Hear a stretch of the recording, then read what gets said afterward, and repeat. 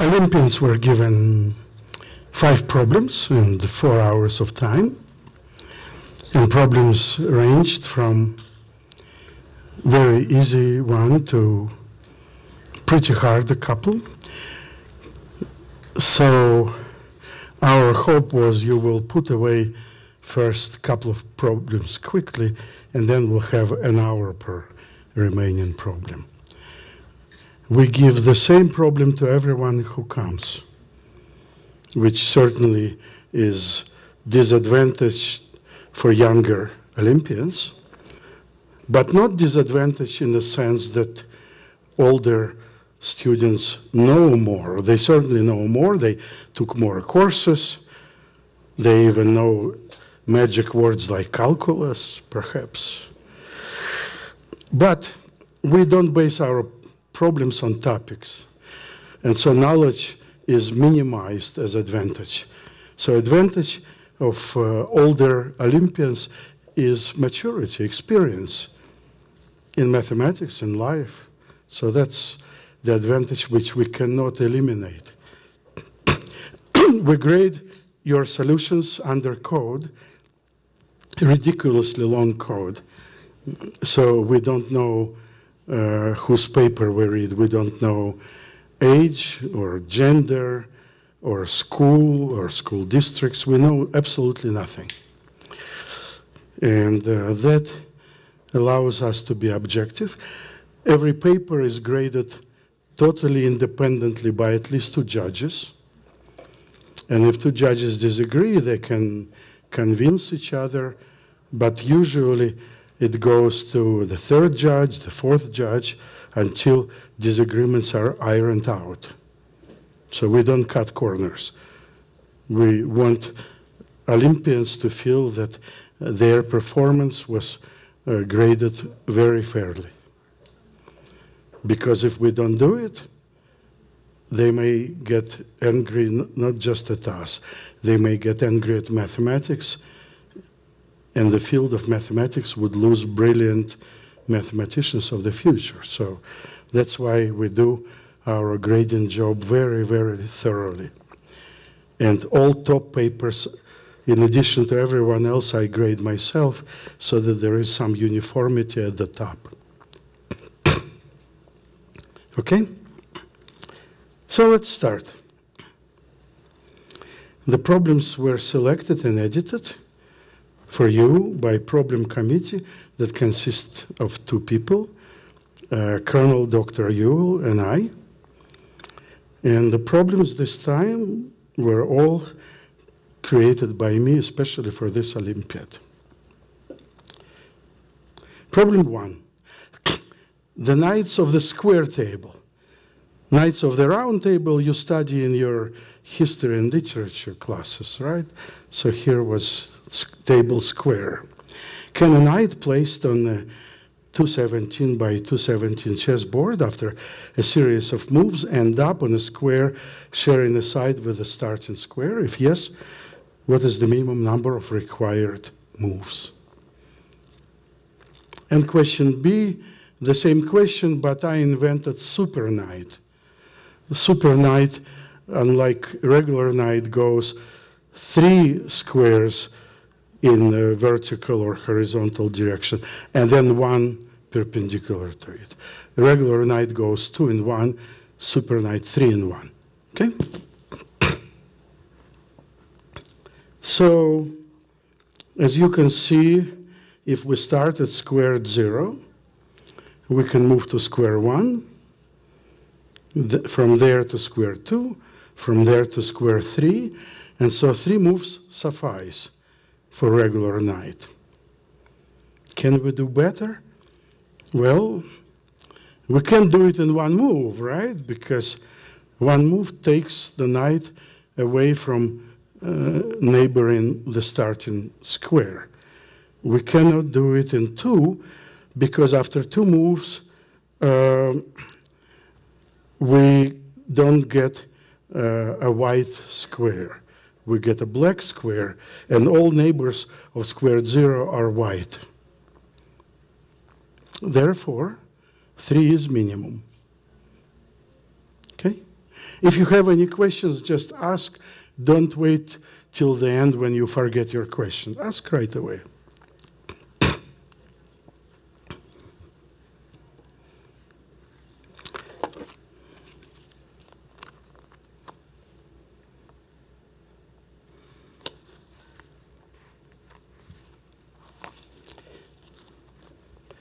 Oh, I have to hold it longer? There. Let's switch equipment. Yeah. Okay. So let me make chessboard, which is pretty easy, right?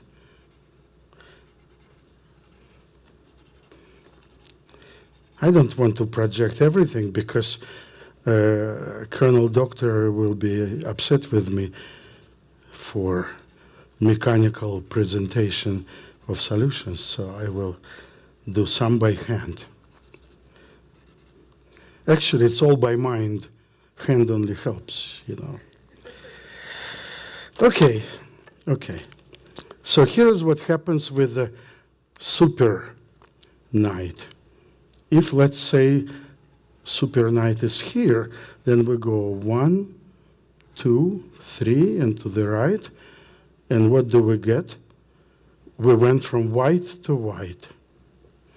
If we go 1, 2, 3, we get from white to white. So no matter what move you make with the super knight, it preserves the color of starting square, and because all neighbors of the starting square are red in my picture,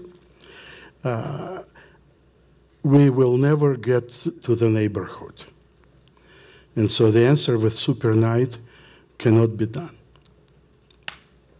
Okay? Oh yes, usually we talk about how many students, Olympians, solve the problem, and let's count together anywhere from full credit to most credit, you know, plus minus, 3/4 of a credit. How many of 212 Olympians solved problem 1A, you think? Yes. Yes, I saw. How many? 212 participated. Problem 1A was solved by how many? By all. By 200. You are of such a high opinion about yourself. And the good answer is 44. Which is quite low for problem number 1A. Now, how many do you think solved problem 1B? 10. Any other opinions?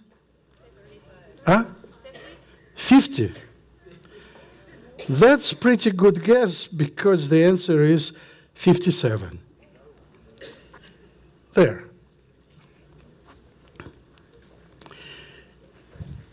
Okay, and now let's go back to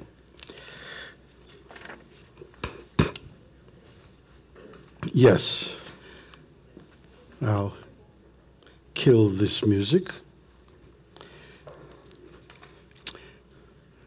Yeah, we already solved 1B.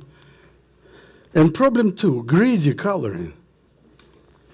Each unit square of 2017 by 2017 square grid may be colored in one color. Find the minimum number of colors for coloring all squares of G in such a way that any two non-adjacent unit squares of the same color are separated by at least two squares horizontally, vertically, and diagonally. In the Olympiad room, we specified that adjacent squares are those that share at least one boundary point. So squares could be adjacent by a side or by a corner. But you see, when they're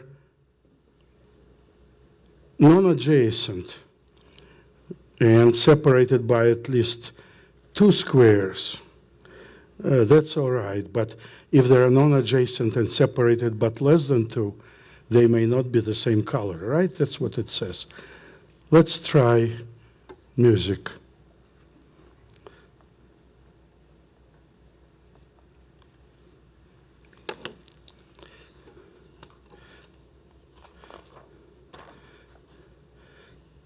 Oh.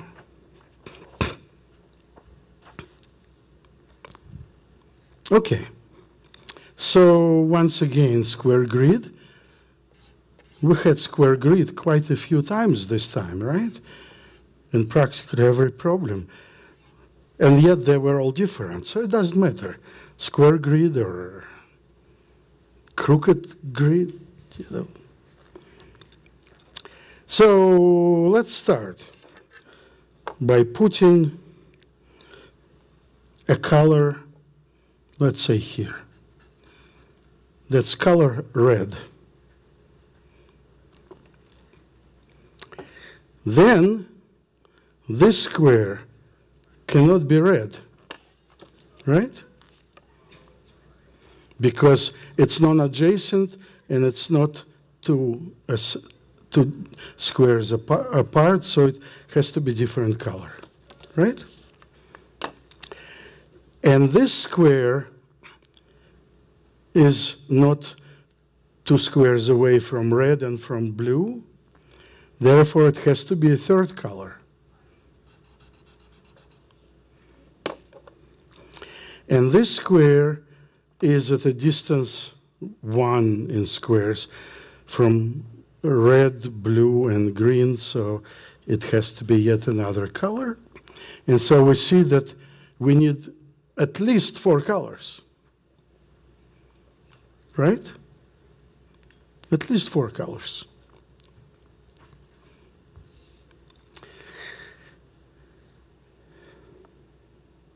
And so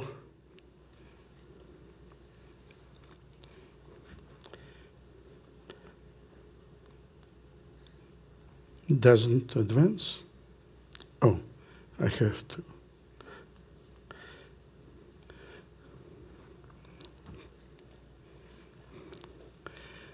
Due to technical difficulties, lecture has been cancelled. No? Okay, thank you. All right. You know, there are glitches even here, let alone in Washington, D.C. So here's 4 red squares that had to be colored all differently. So we need 4 colors, and here's 4 coloring. Does it have a pointer? We have a 2 by 2 red square, and then 2 by 2 blue square, and 2 by 2 green, and 2 by 2 mustard. So we have 4 by 4 colored appropriately. And then by translating this 4 by 4, we tile the whole grid with them, with, of course, 1 by along the lower and right boundary. And here is Johnny. This coloring works. And so we proved first that 4 colors are needed, at least 4. And now we show that 4 suffice. And the problem is solved. And the question for you is how many of Olympians out of 212 solved problem 2? You guess first, because you were close last time. 20. 20. Any other opinions? Yes? 28. Huh? 28. 28. Oh, that's an odd number. I mean, even, but odd. And the answer is 20. 20.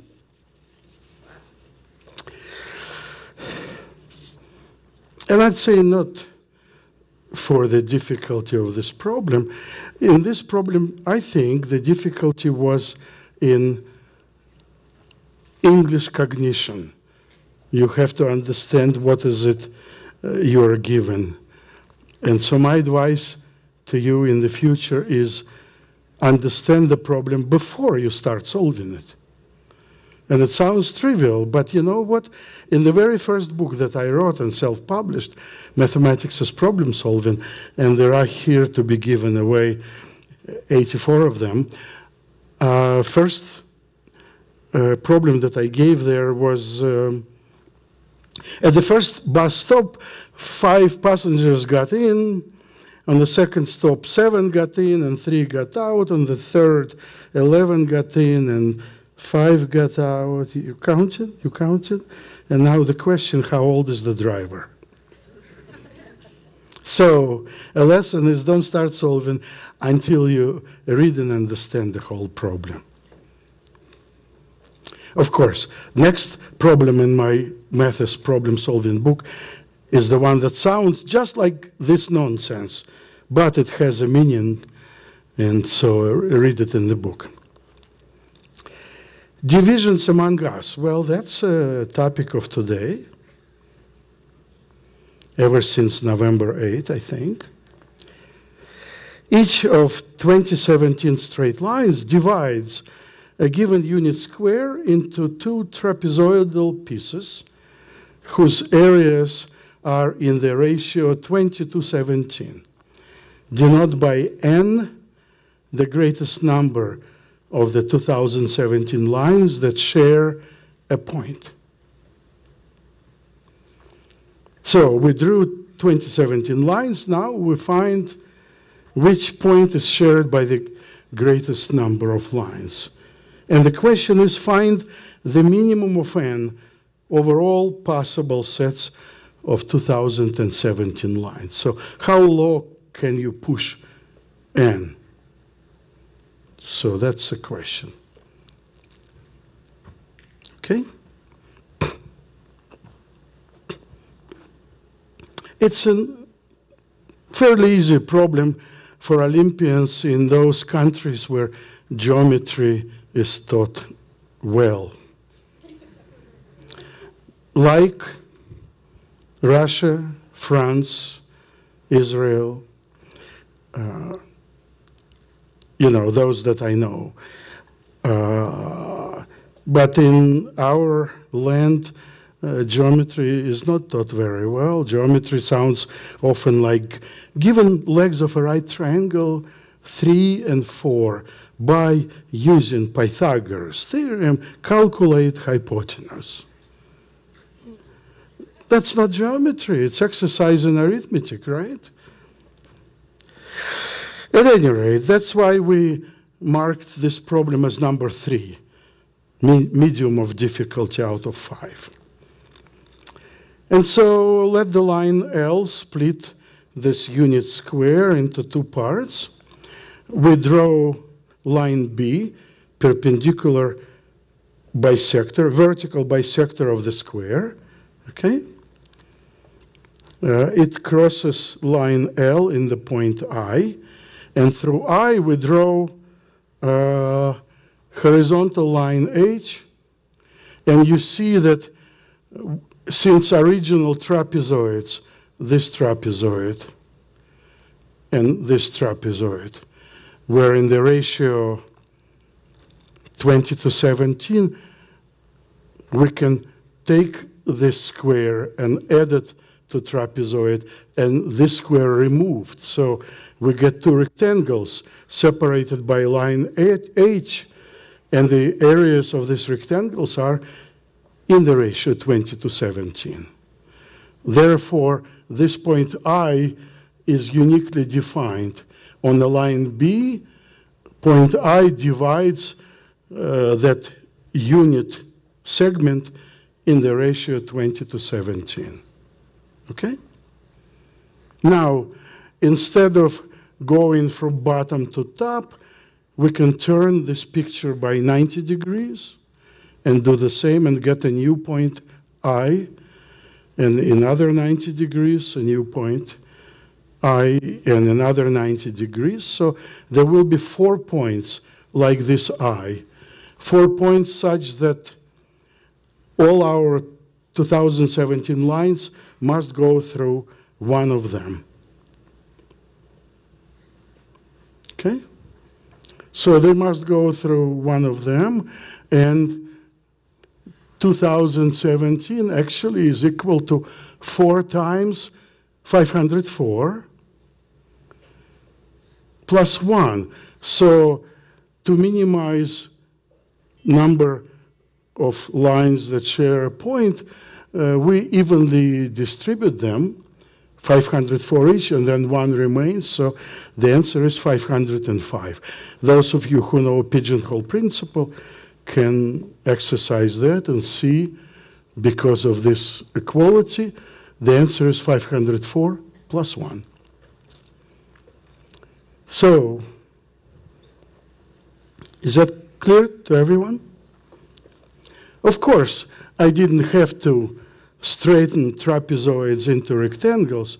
I could have just used the formula of area of trapezoid, but you know, that is already 9th grade stuff. Formula for area of trapezoid. And I wanted my solution to be accessible to 6th graders who participated. You know, I can't make it accessible to 1st graders probably, but 6th graders, I think that's the solution. And the question is, how many Olympians solve this problem out of 212 attempts? Yes? 30. 30. Yes? 11. 11.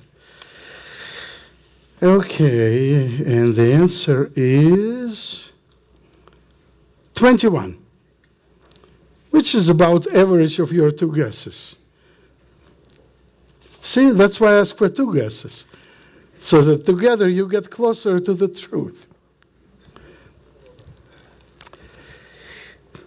Okay, and now 4-color game. 2 players in turn color 1 unit edge, not squares. 1 unit edge of 2017 by 2017 square grid and one of 4 available colors.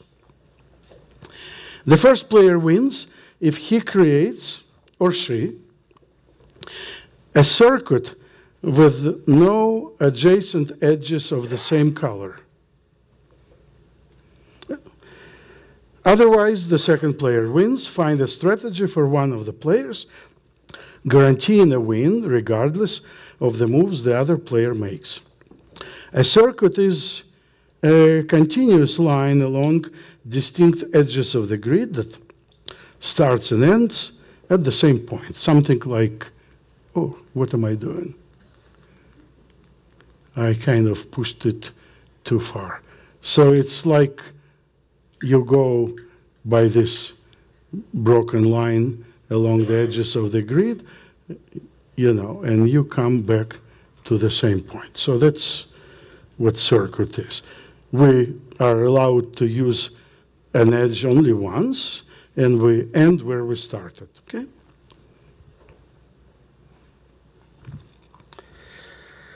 So that's a nice problem, because in great majority of coloring problems, we color like cells, like we did in problem 2, unit squares. And here we color edges. It's different. And the winning strategy belongs to second player. And second player creates a template at home and comes to the game well prepared.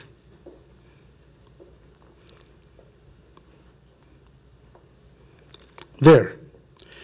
Second player comes with this template that covers all of the edges with L-shaped tiles like that. You see, L-shaped. That leaves uncovered top edge, so we cover it by just segments, unit segments, and the right edge, we cover it with unit edges. The crux of this problem is to understand that in order for second player to win,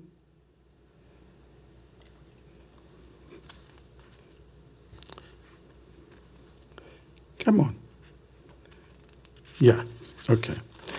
For second player to win, he has to prevent the first from making this, you know, this circuit. But what is special about this circuit is that it must have at least one turn like this. It must have at least one turn like this. It must have at least one turn like this and one turn like this. Just must. Because we're drawing a circuit on the, you know, on the square grid. So, oh, I'm too high. There. So there are 4 turns that we, as a second player, must forbid, or make them both lines in the same color, like I showed, red. But you know, there is a proverb, go hunting for 2 rabbits, you will get none. That's an old Russian proverb. And so if you try to chase 4 corners, you will get nowhere. Fortunately, you should realize that if you forbid just one of those 4 corners, then you win. Because in order to create a circuit, the first player must use all 4 of this. Now you're trying to chase 1 rabbit, and 1 can be caught if you are quick. And so I chose this one to forbid. Why? Because I can call it L shape. Others require some sort of names, but this one, you know, like capital L. That's the only reason. And so now the game is, the strategy is pretty clear. As soon as first player colors an edge, second player colors adjacent edge of the same L shape in the same color. But that's not all. In addition, what if first player is clever? It happens sometime. And he colors this, where there is no L. He just colors a bar on top or on the right. Well, second colors another bar on top or on the right. And since there are 2017 of these bars and 2017 of this, 2017 plus 2017, push buttons on your calculator, you will get an even number. That's all I care about. Even means every time player 1 colors a line on top or on the right, second player has a move, because there are even number of exceptions from L shapes. A good problem would be, and that's for your home enjoyment, what if our original square grid were not 2017 by 2017, but 2016 by 2017. Now everything is nice and dandy except these exceptions on top and on the right, total odd number of segments. And so I intentionally didn't think myself how to solve this problem because I wanted to save it for you. You have a whole year before next Olympiad. What are you going to do? What am I going to do to keep you off the streets? Well, here is a problem. Stay at home, solve it. Send me your solution at asoifer@uccs.edu. Then you can go on the street. Okay? All right, that was number 4. And number 4 was solved by? Yes? No one. By no one. That's a lot. Yes? 25. No one, 25. There was a hand somewhere here. Yes? 13. 10. 10. And the last guess? 10? Okay. Well,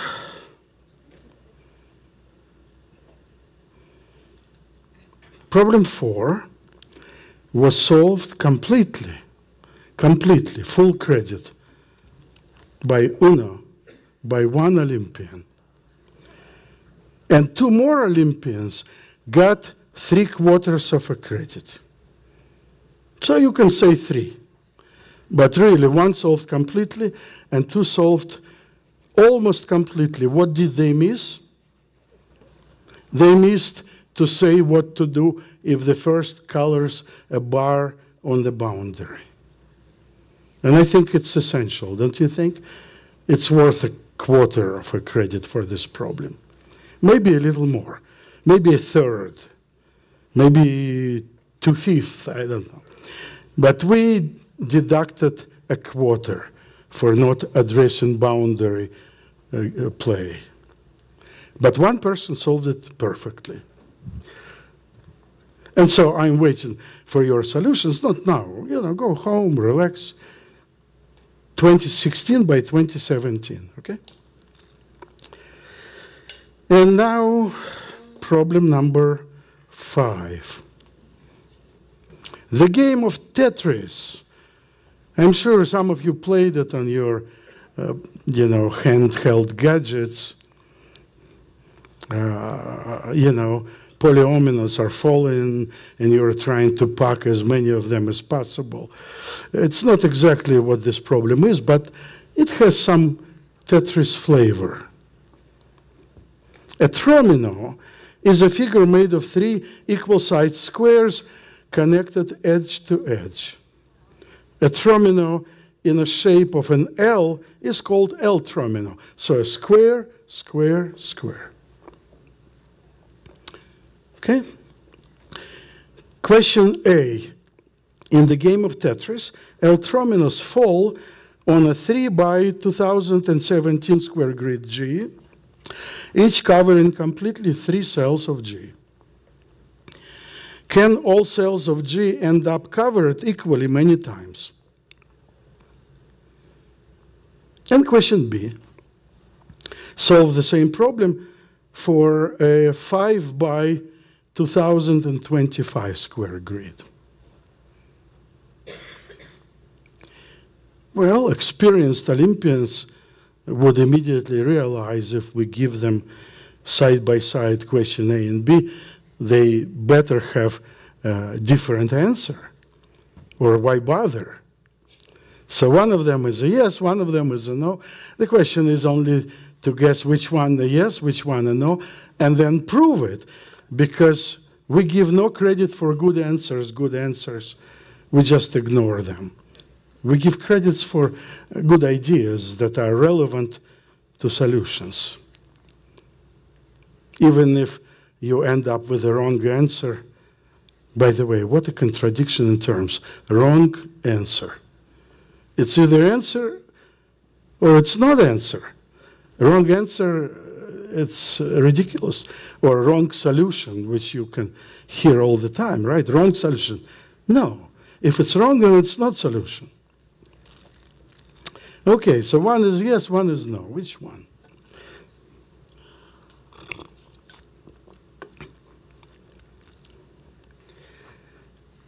Okay. There. We take 3 by 2017 and we put numbers in it like that. We color it in black and white, and in black squares we put number 2. In white squares we put number -1. Okay? So then when we put an L tromino on the board, it could be like that, and the sum of numbers it covers will be 0, right? 2 minus 1 minus 1, 0. Or it could be -3. So 0 or -3. Either way, non-positive, right? Non-positive. But if we add up all the numbers that we put in, we will get 2 by 1009 squares with a 2, and 3 times 2017 minus 2 times 1009, which is 4 times 1009 minus 3 squares with -1. So when we add up all the numbers, we get 3. So the sum of all the numbers is positive, and each tromino covers non-positive sum. Therefore, if we assume that each square of this grid is covered by n L trominos, no matter where and how L trominos cover 3 squares of G, the sum of numbers in L tromino will be non-positive, right? Non-positive because of this. See, each is 0 or -3, but that implies that n times the sum is non-positive, which contradicts the fact that it's 3. And we're done. The answer is no. Observe, we have lots of cells with numbers. 3 by 2017, that's over 6,000 numbers. And they add up just to barely positive value, 3. But that's enough to claim that covering cannot be done because this is 0, this is negative, and by adding up zeros and negatives, we don't get +3. There are other ways to solve it. For example, one of contestants put 1 in all these top squares, and -1 in the second row, and again +1s in the bottom row.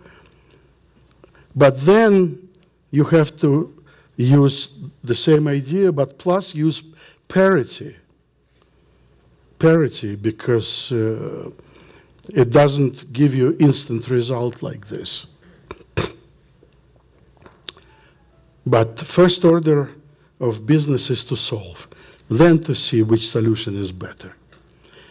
And so, how many of Olympians solve problem 5a?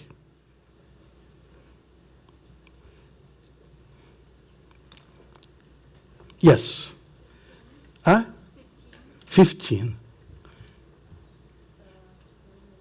Can't hear you. Huh? 21. 21. That's blackjack. Yes. 2. And the answer is, we got 3 perfect solutions and 1 3/4 solution, so about 4. So you were close. And so far, this problem is voted by your solutions as the second most difficult after problem 4, right? where only one perfect solution and two three-quarter solutions. Here we have three perfect and one three-quarter. Now problem B. What you see is actually tiling of 5 by 9 by L Tromino. It tiles. As the president tells us every day, believe me, it's tileable. And if it's tileable, then America will be great again. So, but now you need to still observe that 2025 is divisible by 9. So the strip 5 by 2025 can be partitioned into blocks 5 by 9, and each of them can be tiled like that. It's not intuitive that 5 by 9 is tileable, but here it is.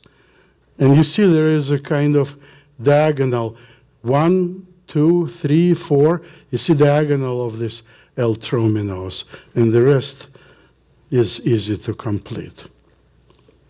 Okay? And since it can be tiled in just one layer, then of course it can happen that every square will be covered by equally many L Trominos, in this case by 1. Right? So, how many solved 5b? Yes? 7. 20. One more. Yes? 30. And the good answer is 23. 23, so you are pretty good at tiling. You should get into roofing business, where you tile the roofs, pretty much like that. Right? When you tile the roof, I imagine you have to minimize waste, and so that's what this does. Nothing sticks out, so we don't need to cut shingles, right?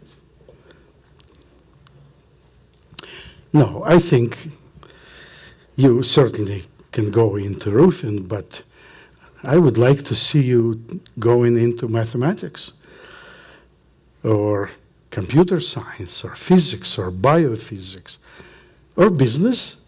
We need bright minds in business, politics. You see, when I was little, my parents were telling me that honest, talented people must go into arts and sciences, and the rest can go into politics. That's wrong.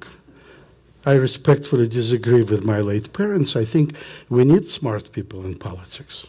Otherwise, look what happens. So, any questions? That concludes the first lecture on how to solve it. Well, this is how. At 1500 hours, we will have the great honor of our Chancellor's address, and it will be followed by my lecture, Etudes on Mathematical Tiling and Coloring. Thank you. I have a great honor and distinct pleasure to introduce to you our Chancellor, Professor Venkat Reddy.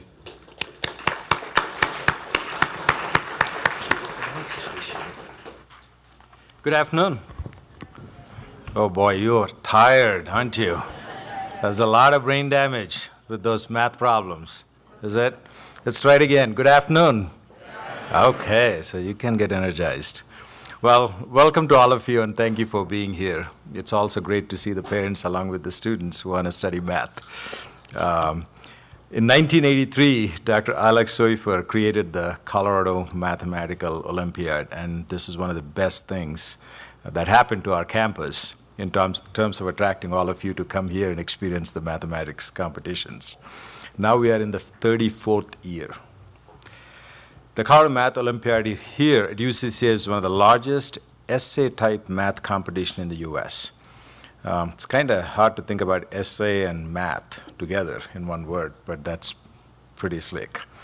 So the Math Olympiad does not test knowledge.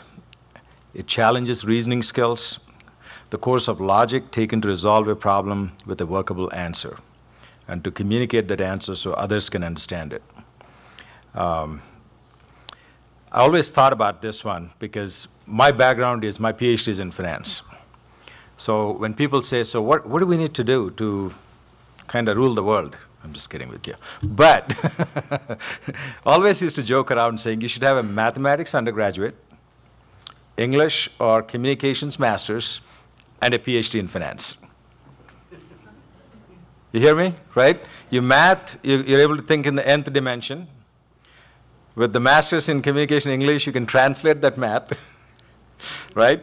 And then you go into the financial world, which is all complex, right, in terms of the way the models work. So the mathematics, I have tremendous respect for that field as to what the possibilities are once you do math. And today's days, how many of you shop at Amazon? Anybody? Whoa. Is there anybody who doesn't shop at Amazon?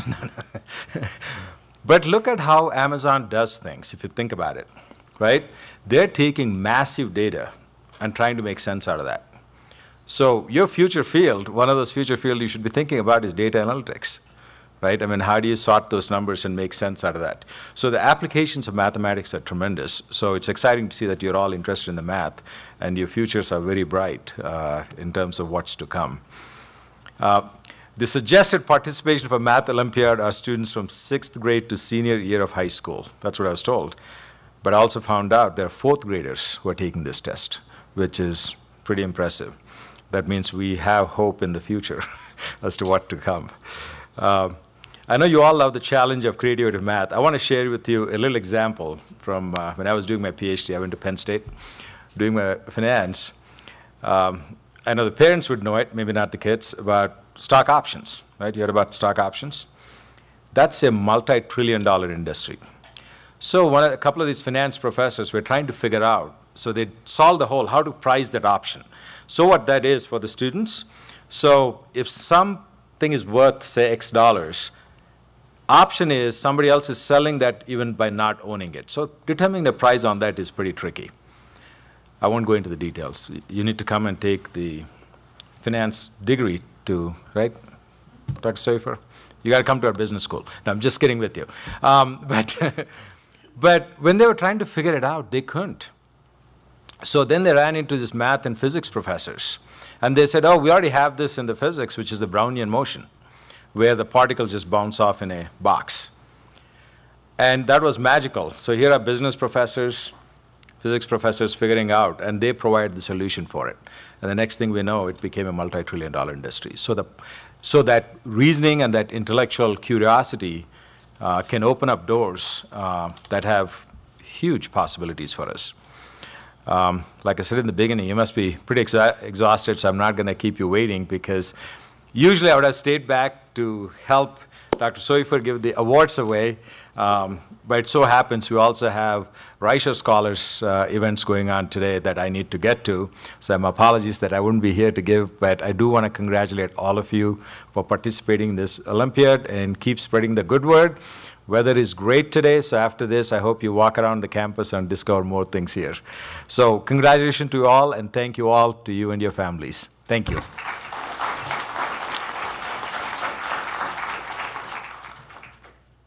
Thank you so much. Thank you. Appreciate it.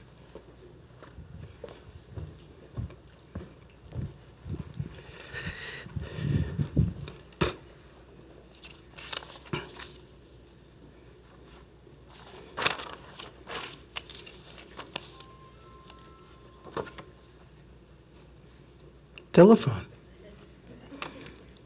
Not mine. I always forget to turn on my cell phone. I don't even know where it is. And smart people say you need landline to find your cell phone. You call your cell phone, doesn't help me because it dies, and then I don't know where it is. Then it doesn't ring even when you call it. Oh well. But I am attached to email, to internet. That is mine. Every day. Okay. Etudes on mathematical tiling and coloring.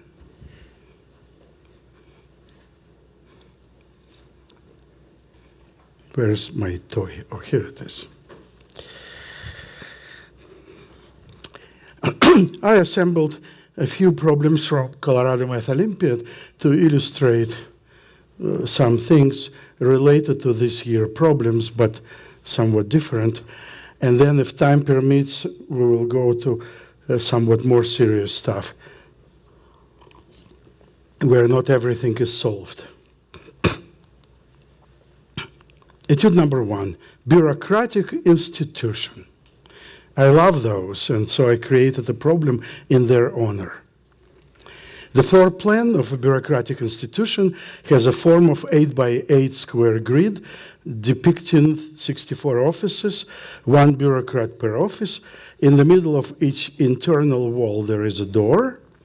The exterior has just 2 doors, the entrance at the lower left corner and the exit at the upper right corner. Okay?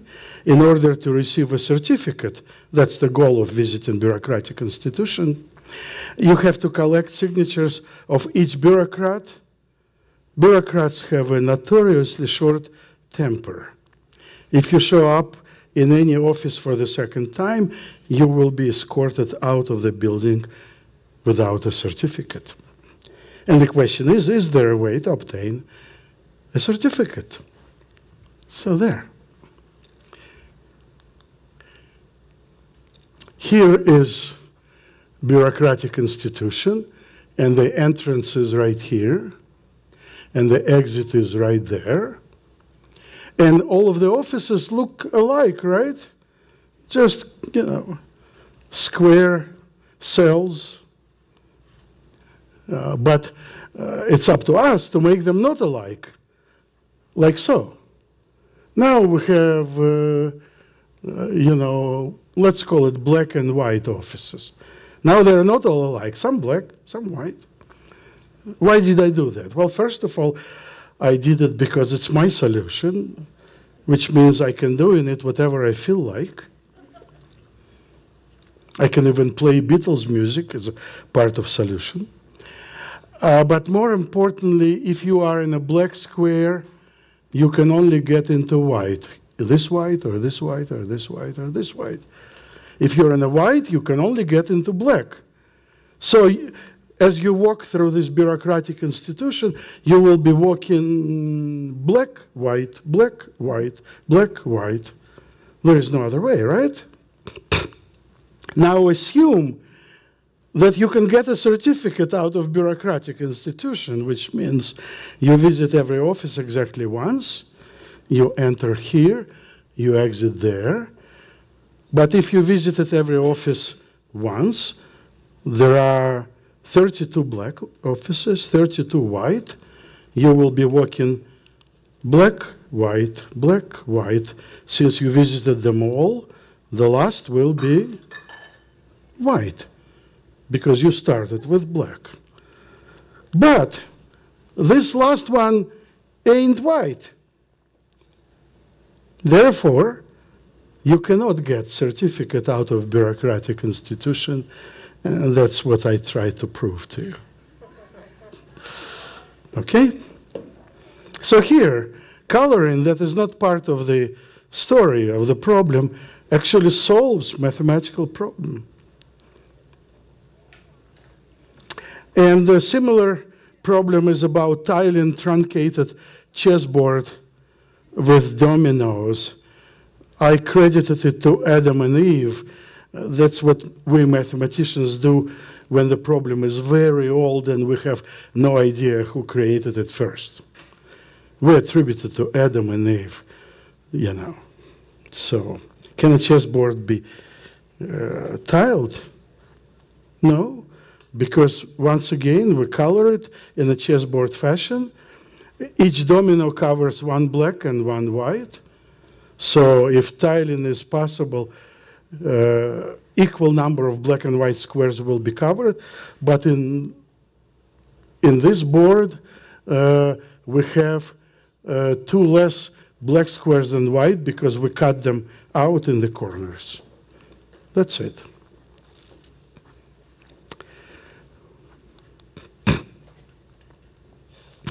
And now, etude number 3, the tiling game that I created for Colorado Math Olympiad number 6. It's just like asking you, where were you in April 1989?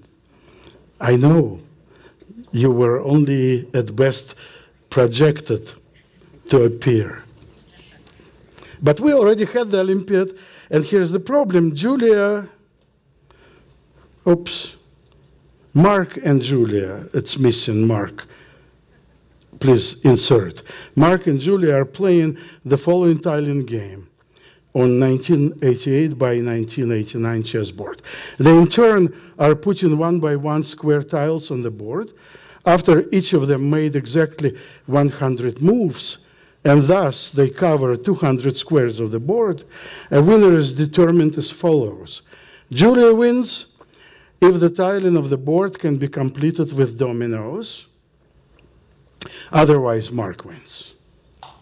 Can you find a strategy for one of the players allowing him to win regardless of what the moves of the other player may be? You cannot? Let me give you a hint. Mark goes first.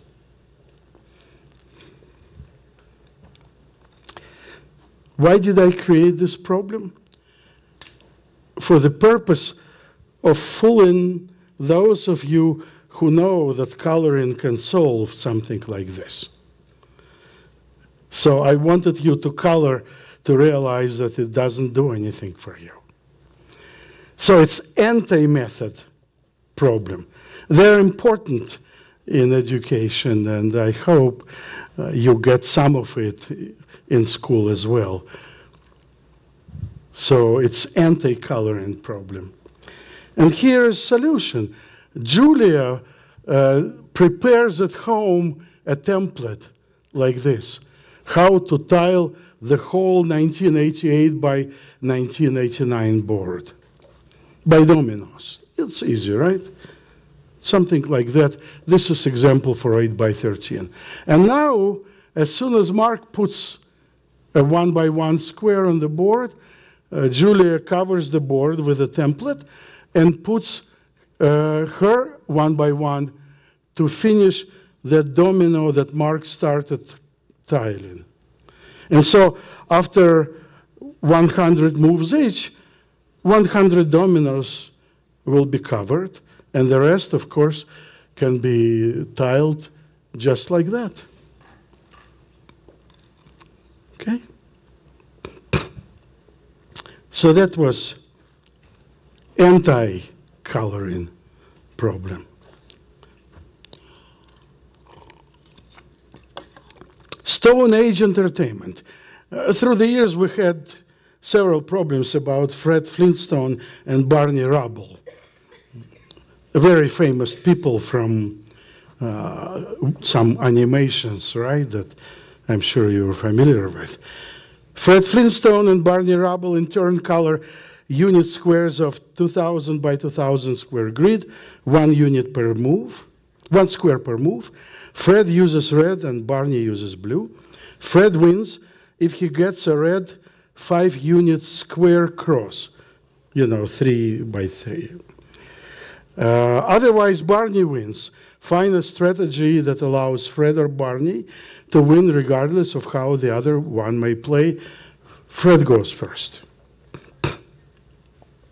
So Fred wants a red cross, and Barney wants to disallow a red cross. So what should we do? Well, here we tile our grid by dominoes. And as soon as Barney, who is first? Oh, Fred. As soon as Fred puts a red square on a domino, Barney uses blue on that same domino. Why does that guarantee that Barney wins? I'll show you why.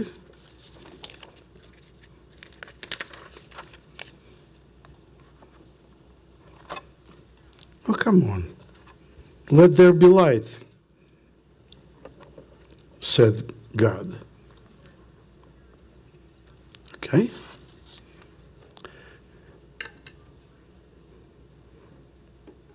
There. Okay. Well, look at this cross. No matter where you put this cross, it will cover one of the dominoes. It will cover one of the dominoes, right? Either this domino or this domino. And therefore, if Barney kills every domino, he automatically kills all the red crosses. Okay?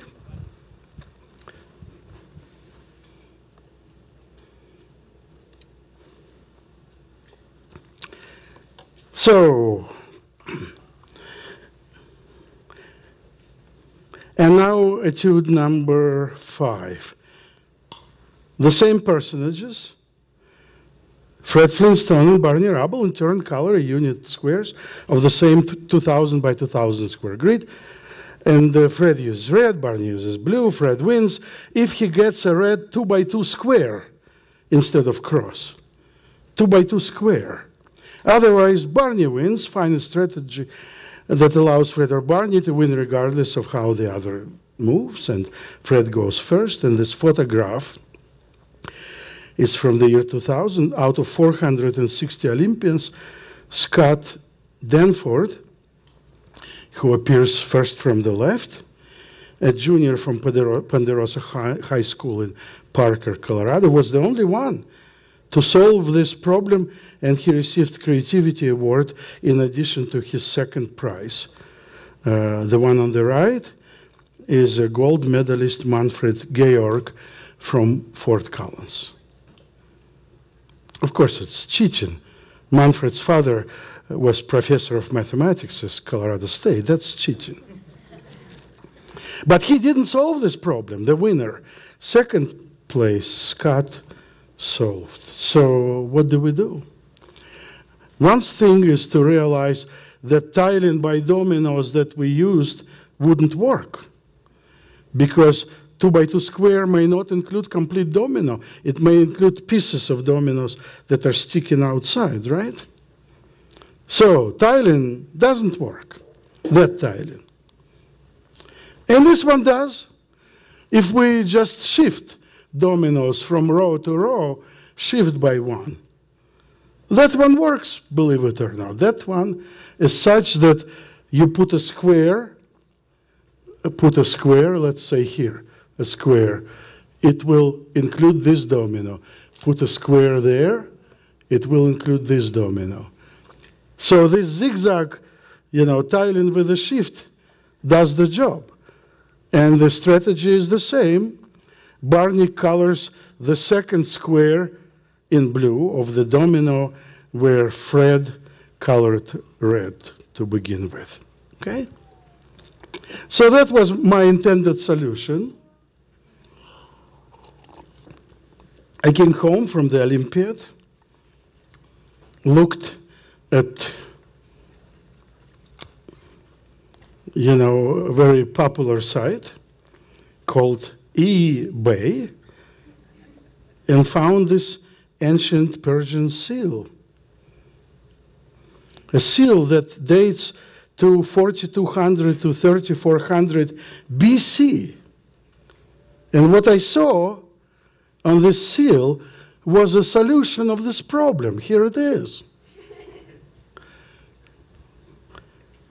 a solution on a piece of equipment that is 6,000 years old. So, had to buy it. I don't remember where I put it. My 2 trips to Princeton for 3 years messed up everything, so it's somewhere. But fortunately, I had a photo, which I included in my Colorado Math Olympiad book, First 20 Years. So let us draw it. Here's what I took from this ancient Persian seal. That's a solution. If you color, if you tile the grid like that, then every 2 by 2 square will include complete domino. So the solution was 6,000 years older than the problem. So you should like archaeology. It can give you new ideas. Okay? Etude number 6. So close, far away. This problem, which I used in 13th Olympiad in 1996, was created by Berzinch, a Lithuanian mathematician with whom I a couple of times served on USSR, Russian National Math Olympiad jury. And I like this problem so much that I used it as the hardest, number 5, 1 year. Some unit edges of an infinite swell grid are colored red. You see edges, like in problem 4 this year. So that one can travel along red edges from any vertex of the grid to any other vertex along red edges. So you can travel from any vertex to any vertex along red edges. But there are no red cycles, like that circuit in problem 4. Prove that there are 2 neighboring vertices in the grid such that the shortest walk along red edges between them is greater than 1996 unit edges long. So 2 neighboring points with a hugely long travel along red edges from one to the other. Isn't it an exciting problem? I just loved it. So here is a solution. Observe that for any 2 vertices A and B of the grid, a path AB does not only exist, but is unique. For otherwise, the union of 2 distinct paths from A to B would contain a red cycle. See, if there are 2 different ways, then in their union there will be a cycle. So, travel from A to B for any A and B is unique.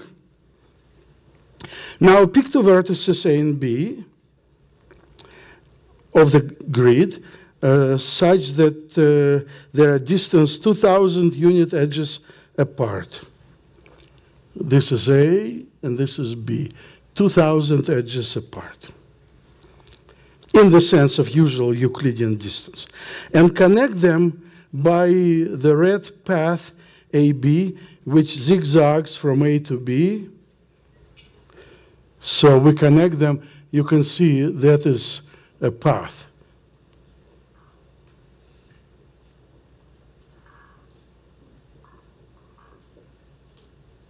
Okay?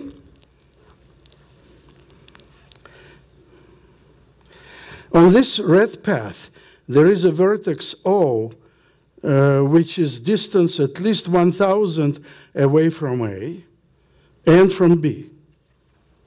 Here it is, right? At least 1,000, because this distance alone from A to B is 2,000 straight distance. And we're zigzagging. Okay? Let T denote a vertex on the red path AB that is adjacent to O. So this is T. We draw a circle C of radius 999 and center in O. You can see it on the picture. The vertices A and B obviously lie outside of the circle, right? Because they are distance at least 1,000 from O.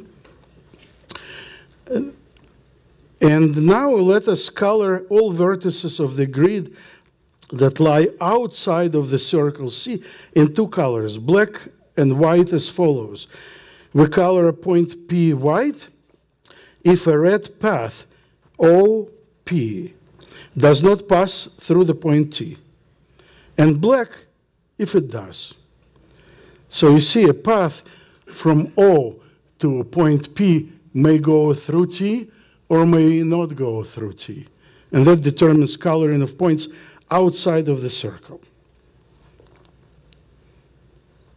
Let us now connect the vertices A and B by a path along the lines of the grid that lies entirely outside of the circle C. You see it right here.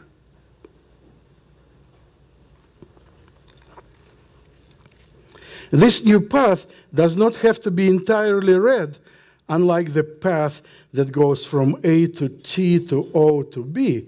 As we travel from the black vertex A to the white vertex B, we will definitely encounter at least one, maybe more, switch of colors.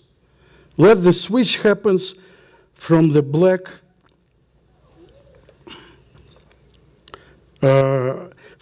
vertex A1 to the white vertex B1. So we go, and here's a switch of color. This were black, and this is white. Okay? We can now easily prove that the red path from A1 to B1 is longer than 1996 unit edges. Indeed, we can assemble a red path from A1 to B1 by combining the red path A1TO, A1 to TO, and a red path from O to B1. Right? And this path is certainly over 1996 unit edges long, and it's unique. There is no other path that goes from A1 to B1. So we found 2 points far away from each other if we travel only along red paths. Okay? So that's a fabulous problem. I'd say harder than number 4 this time.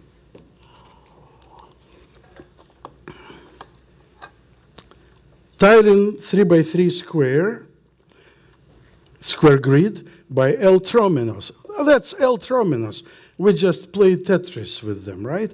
Is there a way to tile a 3x3 square grid by L Trominos without cutting the tiles? Huh? What do you think? What? No? Michael says no. There is no way to tile 3x3 square grid by L Trominos without cutting. And I'd say yes. Here is how. We can take a flat grid, make a cylinder out of it by gluing, and now we can glue a torus out of it. Here is tiling of 3x3. One L Tromino, another L Tromino, and these 3 individual squares. And when you glue a torus out of it, they get together to form another L Tromino. So once again, the question was, is there a way to tile 3x3 square grid by L Trominos without cutting? Yes, without cutting, with gluing. I certainly would not give such a problem on the Olympiad because it's just, a little cheating, a trick. You're not allowed to cut, but nobody says that you're not allowed to glue. But for entertainment today, I think it's just right.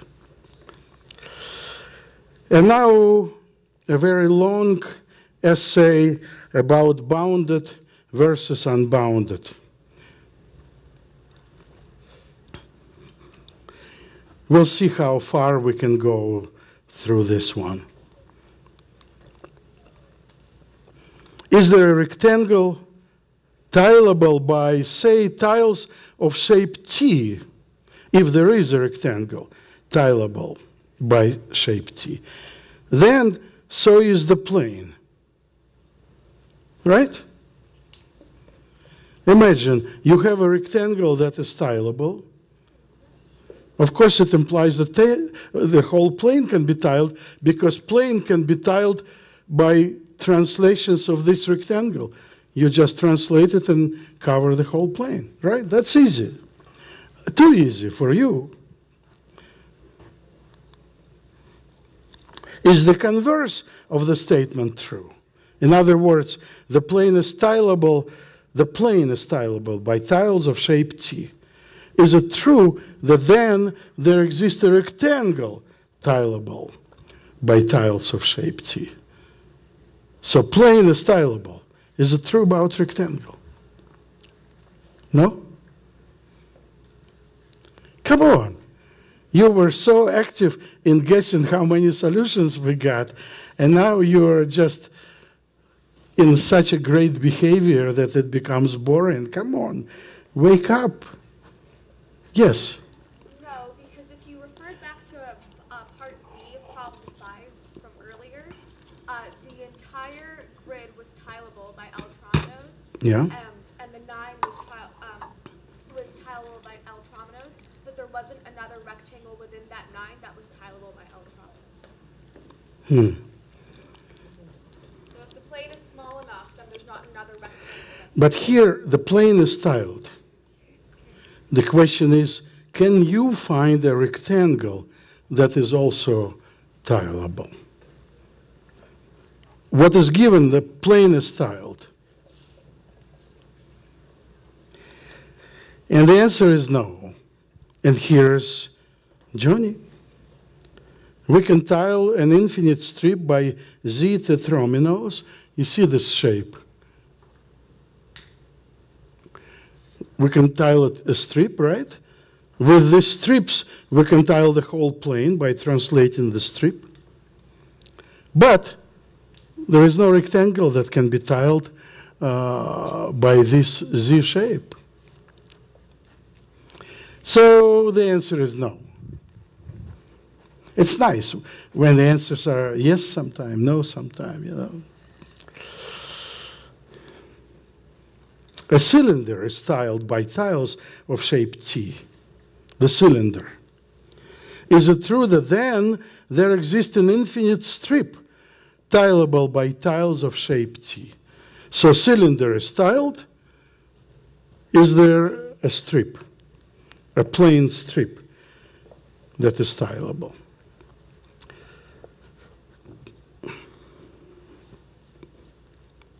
What do you think? Look, we can replay November 8th and just take a vote. Those who believe that the answer is yes, raise your hands. Okay, 1, 2, 3, hold hands. 4, 5, 6, 7, 8, 9, 10, 11, 12, 13, 14, 15, 16, 17, 18, 19, 20, 21, 22, 23. 23, yes. And now, no. 1, 2, 3, 4, 5, 6, 7, 8, 9, 10, 11, 12, 13, 14, 15, 16, 17, 18, 19, 20, 21. So 21 no's and 23 yeses. And therefore the answer is yes. What? It's the most democratic way to determine the answer. More important things are decided in Washington, D.C. and Denver, just like that. Yesterday, U.S. Congress decided like that to change Obamacare to Trump doesn't care. So you see, just like that. Okay, but I can see on your faces, I cannot go to the next problem, right? You demand more from mathematics than you demand from government. From mathematics, you want rigorous justification. A cylinder is tiled by tiles of shape T. Okay?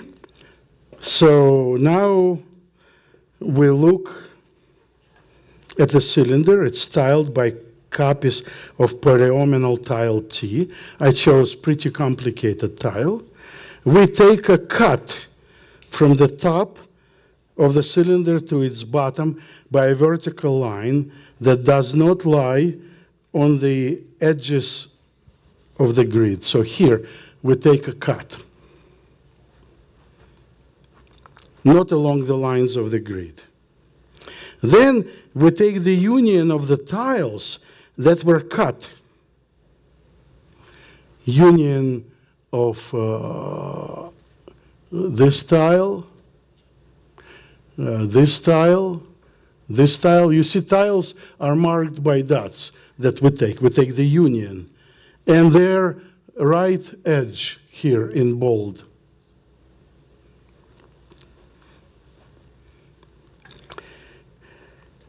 In this figure, this cut is indicated by dotted line, and this bold line we call step line. Now we cut the cylinder along this bold line S, okay? And then open it up and flatten on the surface.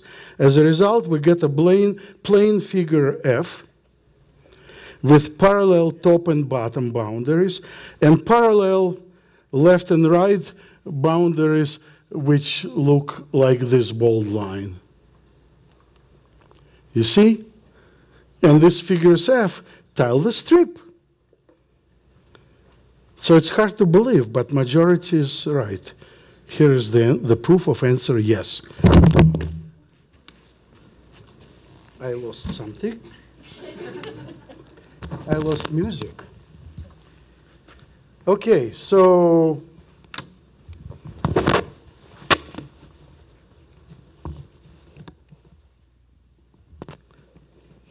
is that better? Anything is better. So the answer is yes, and you can see it's a beautiful problem, right? So we take a cylinder, we look for this bold line, and this bold line appears like that here. Left edge and right edge is parallel to it. Parallel in the sense one can become the other by translation to the right. And so this is figure F, here is another figure F, here is another, and we get infinite strip. Really nice problem. And I like your vote, 23 to 21, close vote, because it's really barely possible, but possible.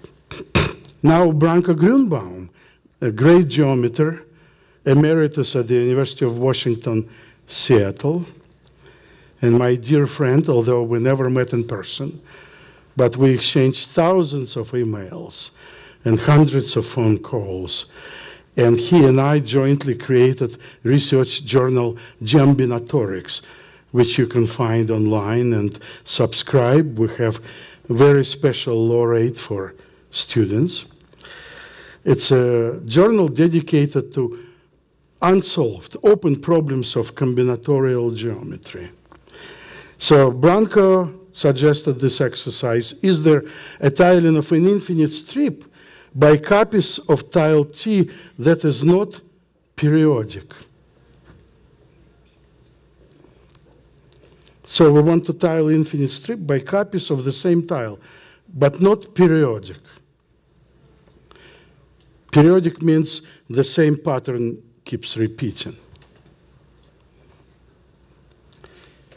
Well, here we have a strip of ones and zeros, and look how we created.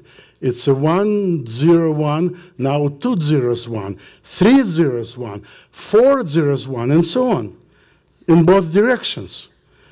And where we have 1, we put this, 2 by 4,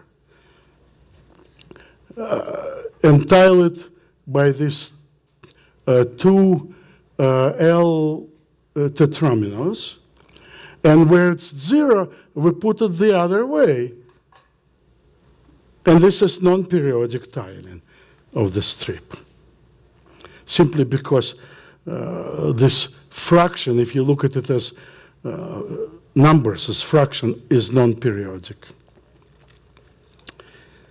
So that's what Branka Grunbaum contributed to my book, Geometric Etudes in Combinatorial Mathematics. One more, prove that every tiling of an infinite strip by copies of polynomial tile T contains a bounded part that can be used to tile a cylinder. So from strip to cylinder. We already did from cylinder to strip. Now from strip to cylinder. And since we have limited time, I'll just will not ask you to resolve this question by democratic means. We already exercised democracy today. There. Homework. It's number 2. 1 was related to problem 4, remember? That's number 2. That will definitely keep you off the street. And now, prove that every tiling of a torus induces a periodic tiling of the plane. That's a tough one. From torus to the plane. Torus, you know, most people call it donut. Some call it bagel. It depends upon your denomination, I guess. So that is a hard problem. I just will let you glance it. So we have a tile, tiling of a torus. This is torus that we opened on the plane, and so there are pieces. We assemble them together. They create this figure. You see here, parts 1, 2, 3, 4 from here. And that figure tiles the plane. But that's a hard one. I probably wouldn't give it as number 5 on the Olympiad because this problem may cause increased blood pressure in laboratory rabbits. But it's nice to know that you can go from torus to the plane.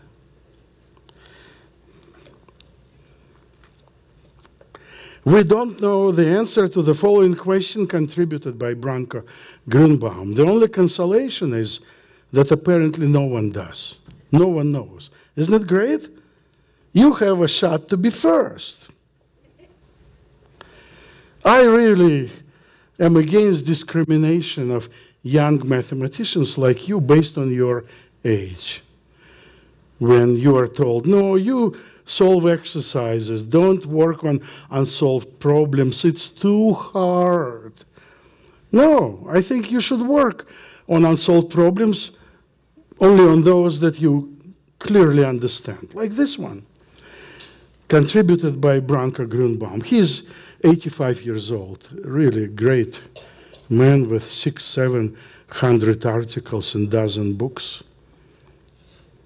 Well, now I think I matched him in number of books, but in articles I'm close to 400, still far away. Is it true that every tiling of the plane by copies of polynomial tile contains a bounded part that can be used to tile a torus. In other words, we looked how from torus to go to the plane, and now the question is, can we take tiling of the plane, a bounded part of it, and create tiling of a torus? $50 for the first solution, and 0 for the second. And that's how it goes. You know, in Olympic 100-meter dash, only one person gets a gold, right? It's Usain Bolt. No one else gets a gold, so it's fair. That is the book that I mentioned that deals with this kind of stuff, geometric etudes in combinatorial mathematics. That is the book that covers all the problems of first 20 years of Colorado Mathematical Olympiad, but more importantly, it has 20 essays that take off from a solved problem number 4 or 5 and go into further explorations, often ending with unsolved problems. And here is the book that was released 1 week ago as e-book, you know, virtual book, and will appear in hard copies in 2 weeks from today. That's Colorado Math Olympiad, the third decade, Olympiad 21 through 30. And further explorations means 10 more essays that go from solved problems to more sophisticated to open problems. And I picked subtitle to show our geography. It's from the mountains of Colorado to the peaks of mathematics. Thank you.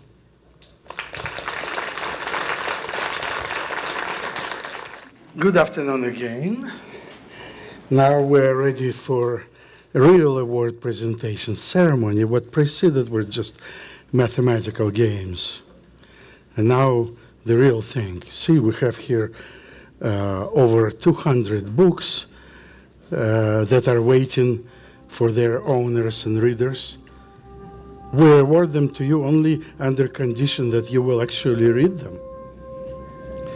And we'll ask your parents to make sure and report back. Of course, if they're un-American or non-American, then they will definitely report.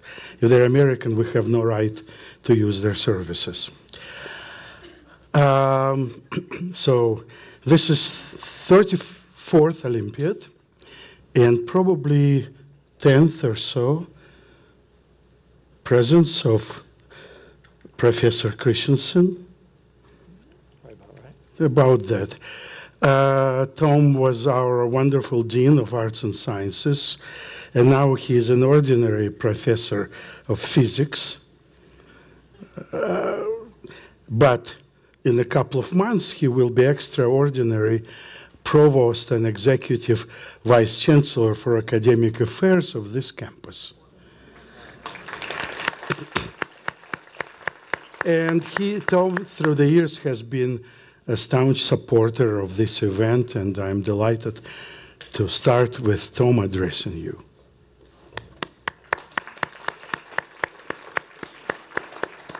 Well, thank you, Alex. It's always a pleasure to be here and associated in some way with the Math Olympiad. You know, as a physics professor, I do occasionally do a little math.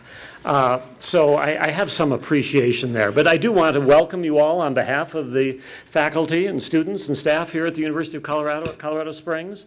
We're delighted to have you on our campus and hope that we will see some of you on our campus in the future in various capacities. I wanted to share with you today, though, just something that the outgoing president of the American Mathematical Association said in a recent speech, and I thought it was particularly relevant for this group. And that was, he was looking at mathematics and says, the practice of mathematics cultivates virtues that help people flourish. There's a lot that happens when you're doing math. There's a lot of things to it. But it was interesting to me is what 5 virtues he picked out. He said that mathematics, the virtues that it's helping are play, beauty, truth, justice, and love. Now, if you think about it, at first I was surprised by the list, and then I got to thinking of how I've played with mathematics. Certainly you've had the opportunity to play with some wonderful problems as you were working these problems.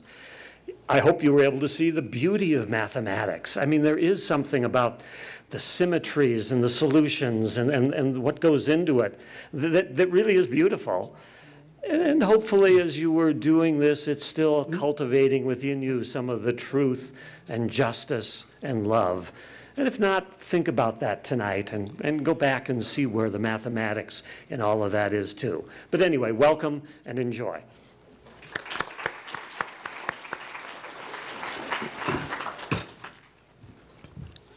Five virtues. And the Beatles thought that there is only one. All you need is love. They also said, give me some money. Okay.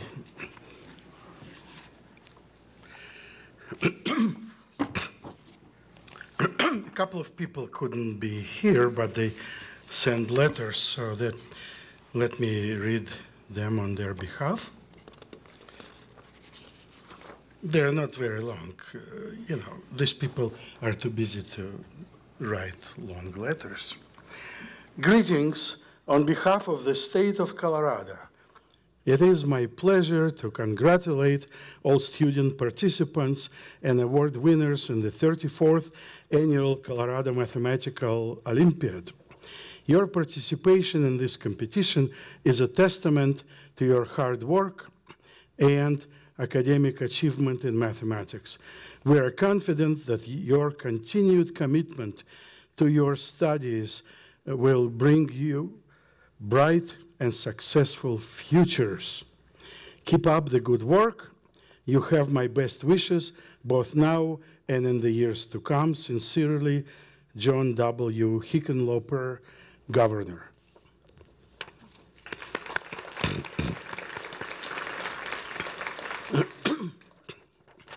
Dear Olympians, on behalf of the citizens of Colorado Springs, I want to congratulate you on your participation in the 2017 Colorado Mathematical Olympiad. The Colorado Mathematical Olympiad is one of the most challenging competitions in the nation, and I commend you for your achievement. I appreciate the time, discipline, and effort it took you, your parents, teachers, and mentors to be ready to compete, and I wish you the very best in all your future endeavors. Sincerely, John Southers, Mayor of Colorado Springs.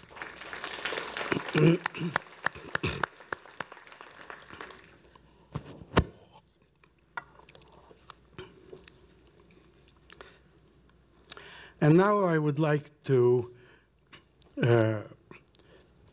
pass this lectern to Greg Hoffman, Director of Human Resources at Intermap Technologies, and one of the longest-standing sponsors of this Olympiad.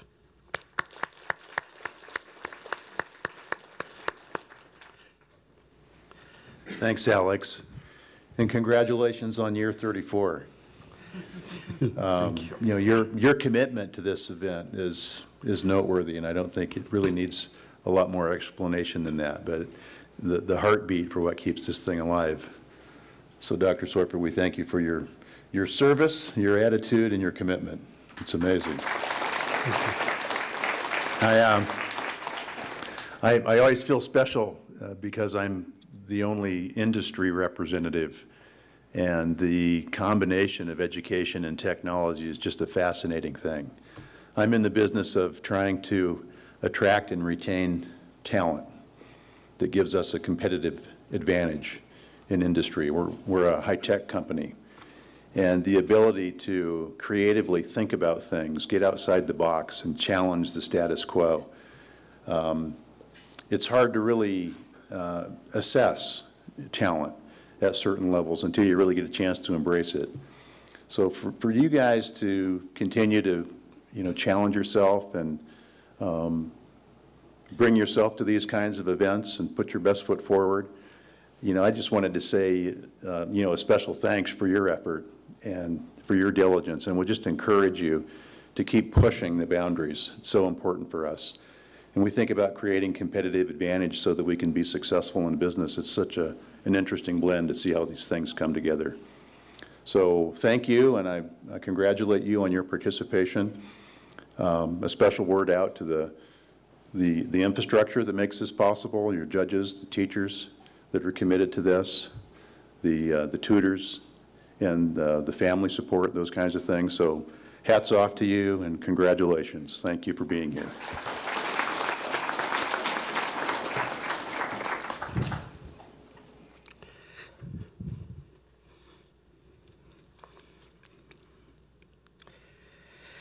Our next speaker is David Sottel, whom I've known for about as long as Olympiad existed. At that time, in '84, he was a mathematics teacher at our premier Palmer High School, and then chair of the department there, and now all of mathematics coordinator for our largest school, District 11. And he has always been very positive about this event. David.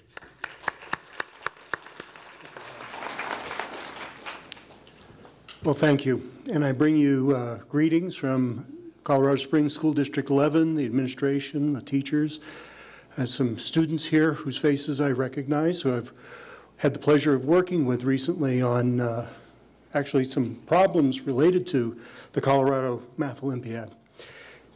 I told Alex when I met him out in the lobby coming in that this is my favorite day of the year, and it is in many respects. I'm reminded every time I'm here about what an extraordinary resource, what an extraordinary opportunity Alex has provided us in our community. Literally an international quality competition. An experience that you'd be hard-pressed to find in most communities. And he's right. It's spanned my career since I started teaching back in '84. The other thing that I'm reminded of on this day is a piece that was written by a gentleman, mathematician, educator, named Paul Lockhart. And he wrote a little piece called Mathematician's Lament. Do you know it? No.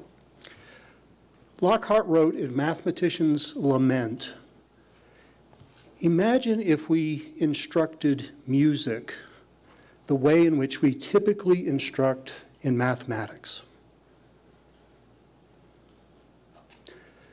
So think about school mathematics and learning out of a textbook and exercise after exercise after exercise. And imagine if that's the way we taught music, or any performance for that matter.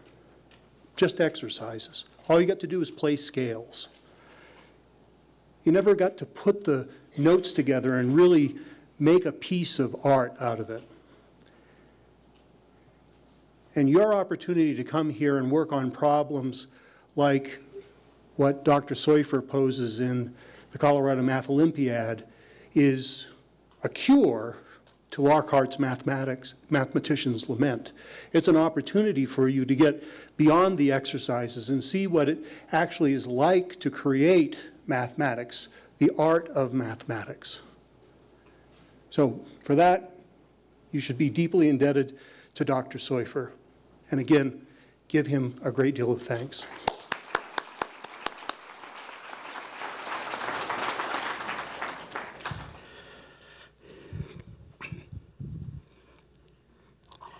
Our next speaker is Ruthie Manning Freeman, who is Assistant Director for Learning Services for Talented and Gifted Programs at Air Academy School District 20, one of the districts that has been with us since 1986.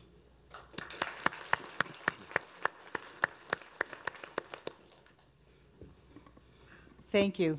It's my pleasure to be here to send warm greetings from Academy District 20 and to see so many of our families, some of the children, the students who are here I have known since they were pre-kinders, and watch them play chess, compete in science Olympiads and math Olympiads, and be honored by our state gifted and talented organization as leaders. It's outstanding for me to be here with you and to be a part of this. I'm the cheerleader for all things cerebral. And there are many people who can cheer for sports events. That's not my gig. But I applaud you and I thank you for all that you are doing to support your children. I know teachers from our district are here in the audience and probably from our neighboring districts, so thank you for your efforts. A funny thing happened on the day that Dr. Field and Dr. Hatchell asked me to come and represent District 20. This magazine, Edge, which is an engineering magazine, arrived for my husband. And I always thumb through it looking for those connections to education. And lo and behold, there was a connection.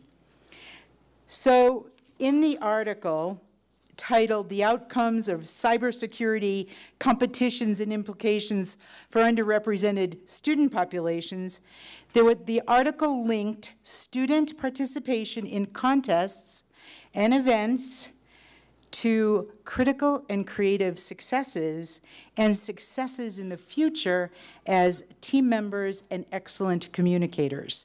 So everything that you are doing as part of this process will help our students in the future. And for this, I applaud you and I congratulate you. Thank you.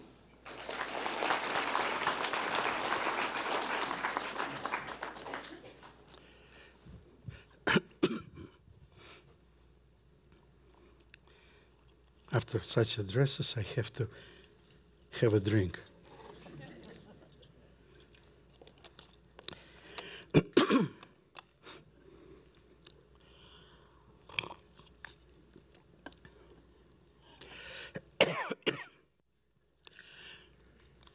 You know, starting just in 2013, since it was 30-year anniversary Olympiad, I started inserting short addresses on points of professional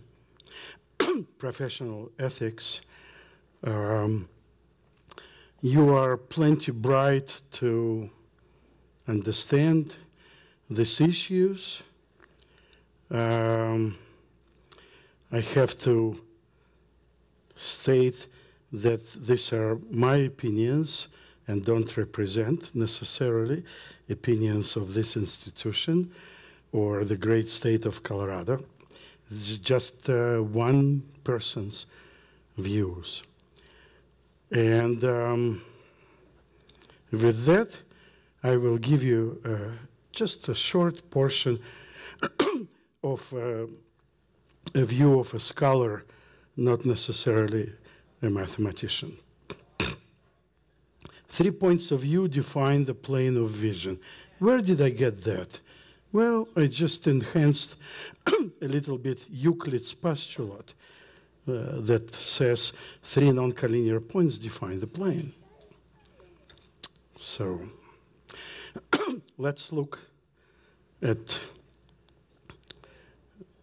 the points of view. Silence is golden, observes an old Russian proverb. An old Italian proverb agrees, a closed mouth catches no flies. Indeed, talk exposes one's intellect. A silent person often passes for a smart one. Moreover, talk may offend, prompt retaliation, etc. talk is dangerous. Assume you are willing to take your chances with the free speech. How do you obtain the freedom of speech? Just grant it to yourself. But beware, free speech may not be free after all. Be prepared to pay the price, for your views and your self-respect are worth it. Point of view number 2, walking the talk. A popular wisdom defends inaction. What can I do alone? Isn't it ironic that millions of people hide behind this slogan? One can hide behind a fake defense like, by doing nothing, one does nothing wrong. That advice is overrated. The great Albert Einstein said, "The world is a dangerous place to live, not because of the people who are evil, but because of the people who don't do anything about it."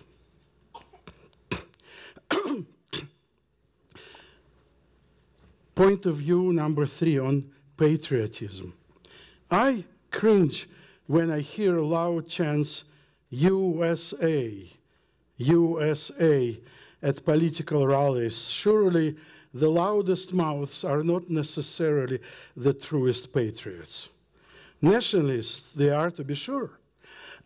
In fact, on April 7th, 1775, the great British essayist Samuel Johnson objected to fake patriotism when he made his famous statement, "Patriotism is the last refuge of the scoundrel." In 1957, literature Nobel laureate Albert Camus, and one of my heroes, wrote, "I love my country too much to be a nationalist." What is the difference between patriotism and nationalism? The famous Russian writer Boris Strugatsky addressed it in his 1995 piece. He wrote, "For God's sake, do not confuse nationalism with patriotism.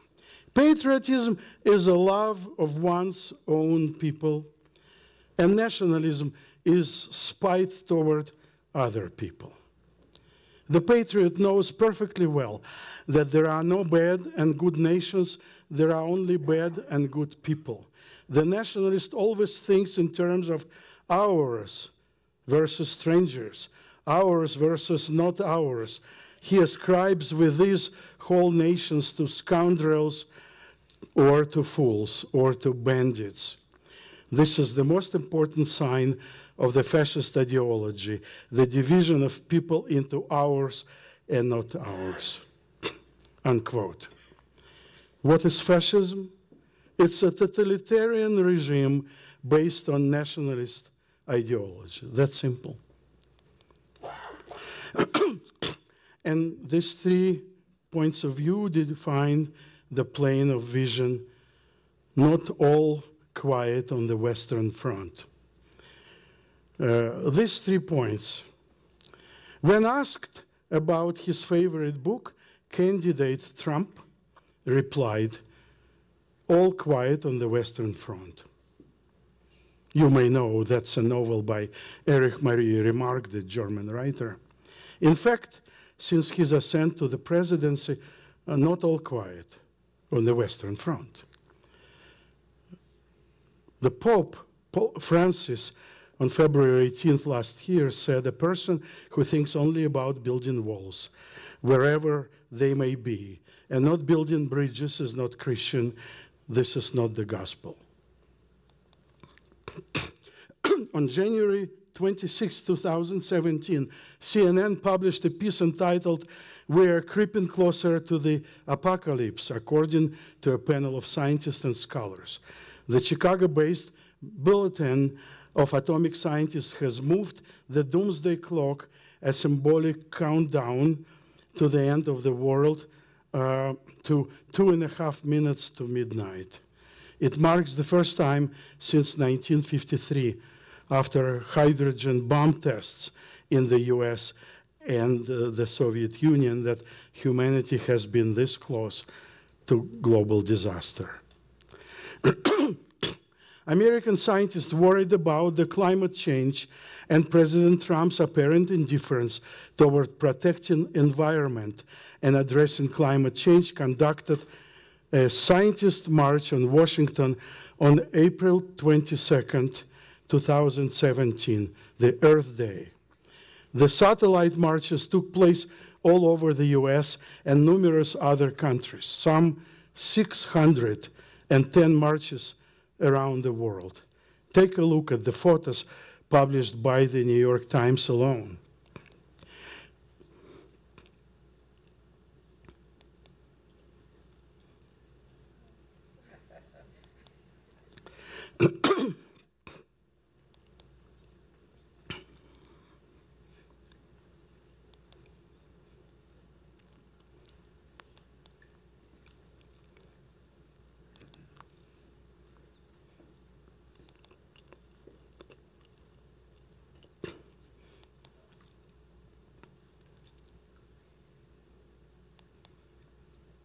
This is Denver, by the way.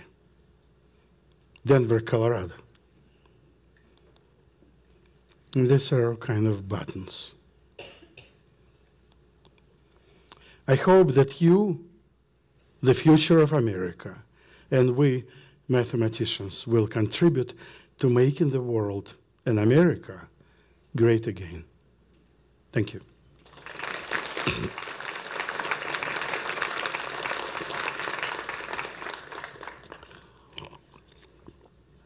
And now let's give out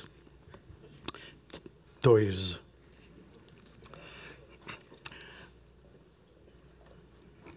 My secretary and administrator of this event, Valerie Quarles,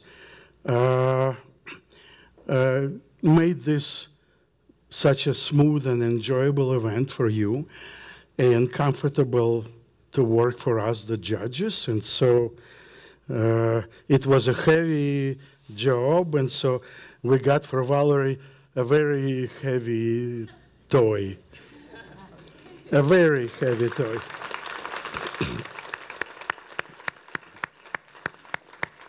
Thank you very much.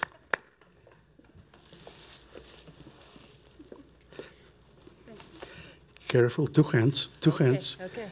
Oh my goodness. I said it's a heavy thing. Oh, here they are.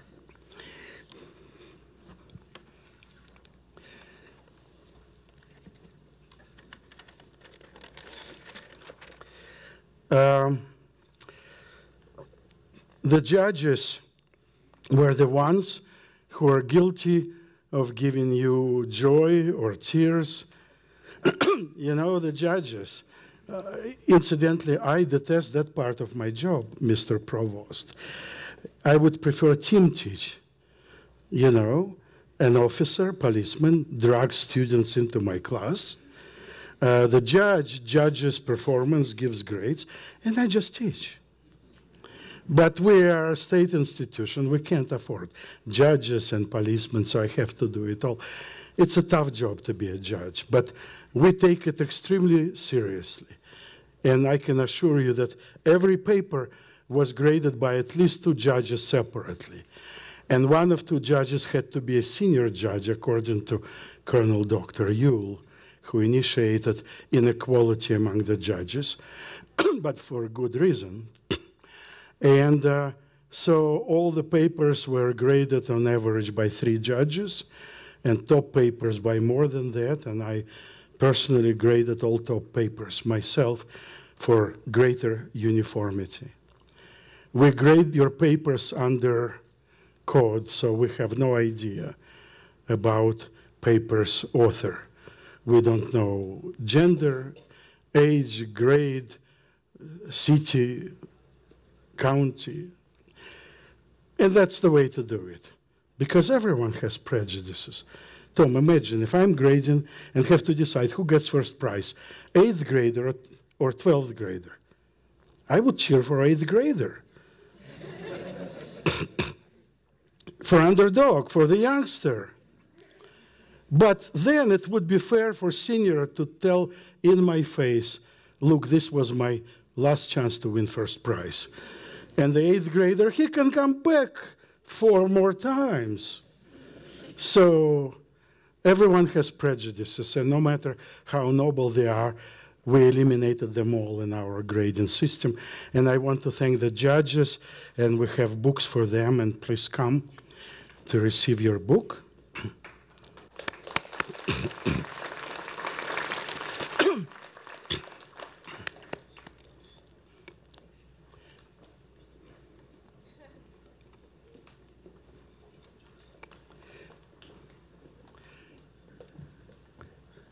Michael, which one?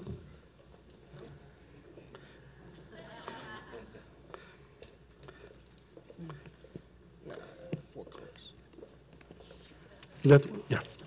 Congratulations, Dale.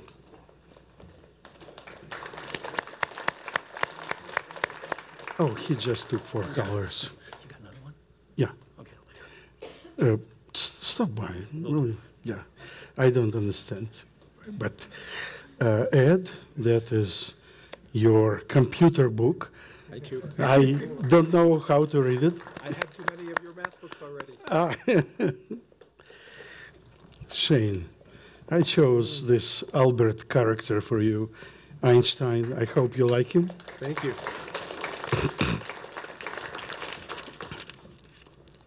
Wonderful. Thank you. Yes. I didn't get one. Colonel? I get one either. Huh? Thank you. Yeah. This is the program committee. You see it all. Committee with 4 ears and 2 noses. Jerry? Thank you.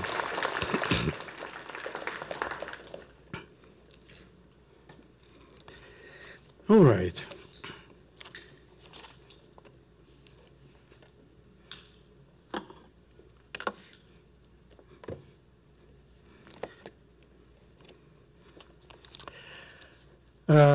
Ladies and gentlemen, would you give me a hand? Each of these people receives one of these, but here, as you can see, there are somewhere there are 2, because there was no room, so there are 2. What they get is these 2 books that I donated. Total 200 of donated books, and this toy and certificate. Somebody can give certificates, and others can give the stuff. Okay. I can probably handle the certificates if you're reading names. I will read the names, and they should be in this order. Okay. If somebody is not here, then maybe just put it under. Yeah. Okay. Let me get the list.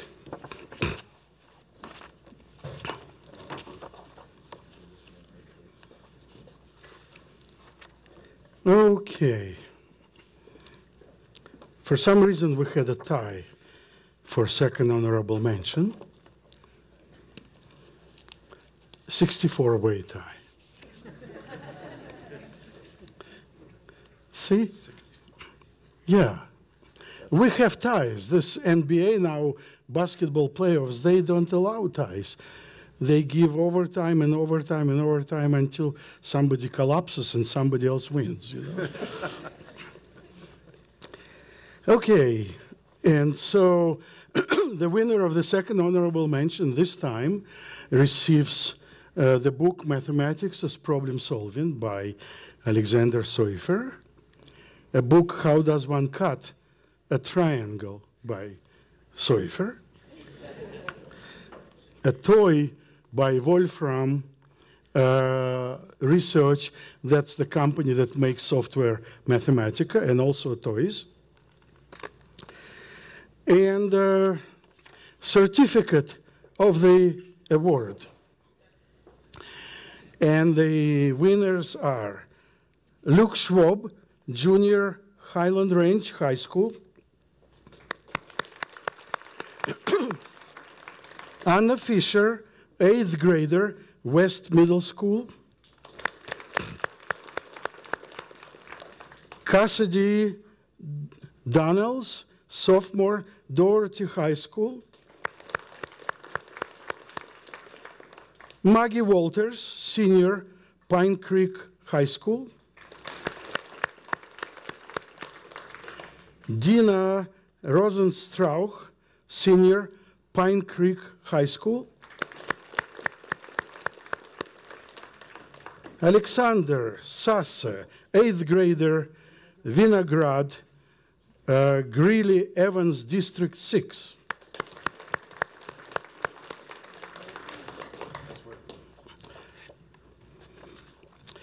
Prabhor Paul, 8th grader, Mountain Ridge Middle School. Noah Kaskey, 6th grader, West Middle School.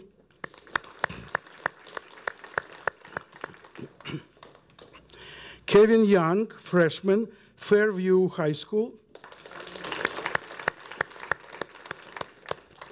Jack Davis, 8th grader, Windsor Charter Academy.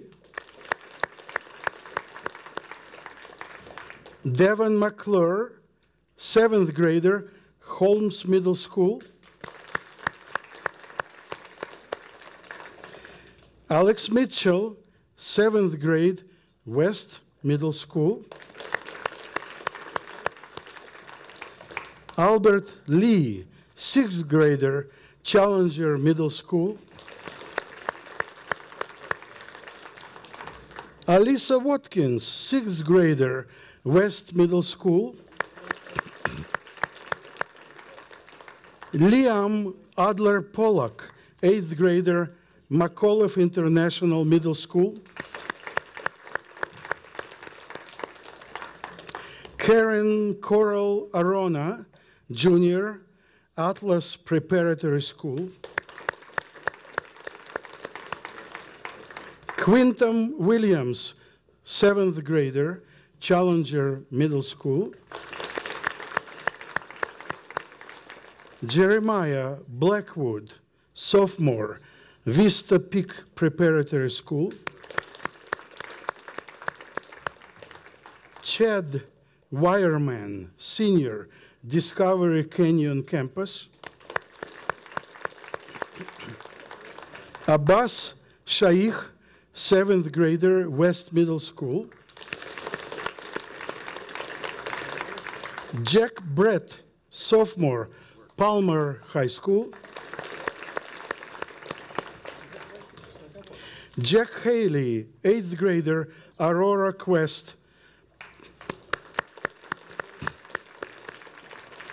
Alan Wang, 6th grader, STEM School and Academy. Nathan Amos, sophomore, Alabama School of Math and Science, Mobile, Alabama. Alabama kids have their own competition, and the winners are offered an option to choose as a prize where to travel to compete in another event. And so for the past 10, 12 years, they all chose Colorado Mathematical Olympiad, and we will ship their awards to them.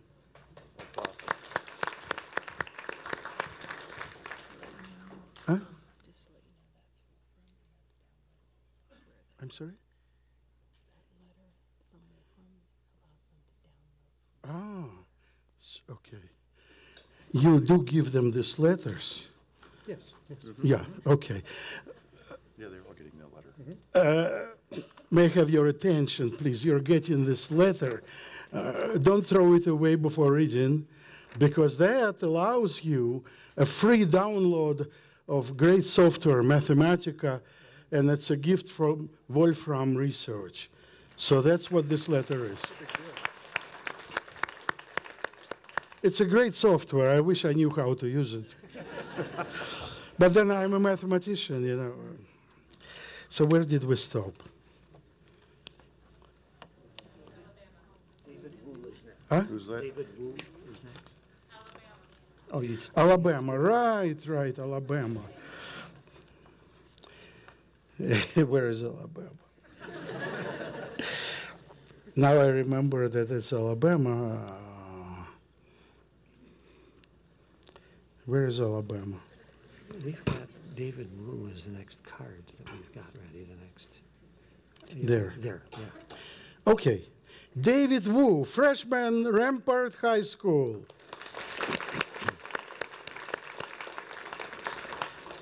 Andrew Mertz, 8th grader, Holmes Middle School. Elijah Sawyer, junior, Atlas Preparatory School. Max Shu, 6th grader, Rocky Heights Middle School. Varun Chila, 7th grade, Fox Ridge Middle School. Joseph Schultz, 7th grade, Fox Ridge Middle School. Connor Percy, 8th grade, Mountain Ridge Middle School. Page number 1 is done. Mia Cordova, junior, Valley High School. Ryan Evans, senior, Liberty High School. Ian McClellan, 7th grade, West Middle School. Zion Chai, 7th grade, Challenger School. Joy Ma, freshman, Fairview High School. Eliza Hill, 8th grade, West Middle School. Nicole Hill, 8th grade, West Middle School. Chloe Nguyen, 8th grade, Challenger Middle School. Ryan Liao, 8th grade, Ken Carroll Middle School. Samuel Serra, senior, Highlands Range High School. Andrew Wong, 7th grade, STEM School and Academy. Ari Wang, 6th grade, MRMS, must be middle school. Cynthia Lin, sophomore, Fairview High School. Lauren Schreck, 8th grade, Challenger Middle School. Sanya Bartia, 8th grade, West Middle School. Samuel Lee, freshman, Rampart High School. Austin Crawford, 8th grade, Holmes Middle School. Quinn Ruddy, sophomore, Doherty High School. Kyle Ma, freshman, Pine Creek High School. Eric Forster, 7th grade, Challenger Middle School. William Gear, 8th grade, West Middle School. Roshan Kern, 8th grade, West Middle School. Ali Stemper, senior, Alabama School of Math and Science. Gregory Thompson, 7th grade, Windsor Chapter Academy.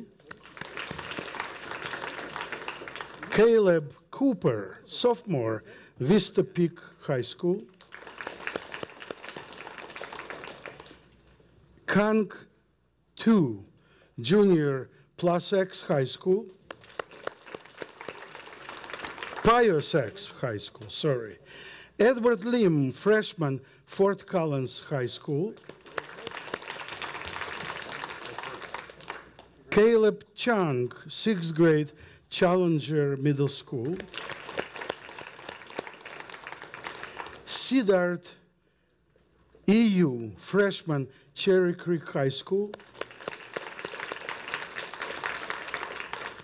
Atharva Visputa, 8th grade, Mountain Ridge Middle School. Amber Lee, sophomore, Rock Canyon High School. Simon Lean, freshman, Liberty High School.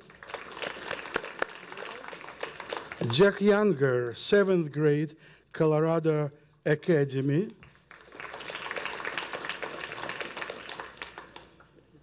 And that's all.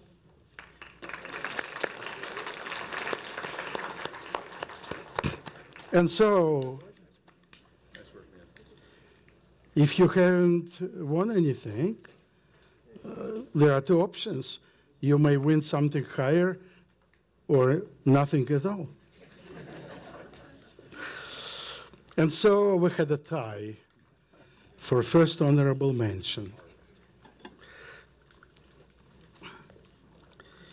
Where can I put this stuff? Oh, here. These are your awards. Yes, thank you.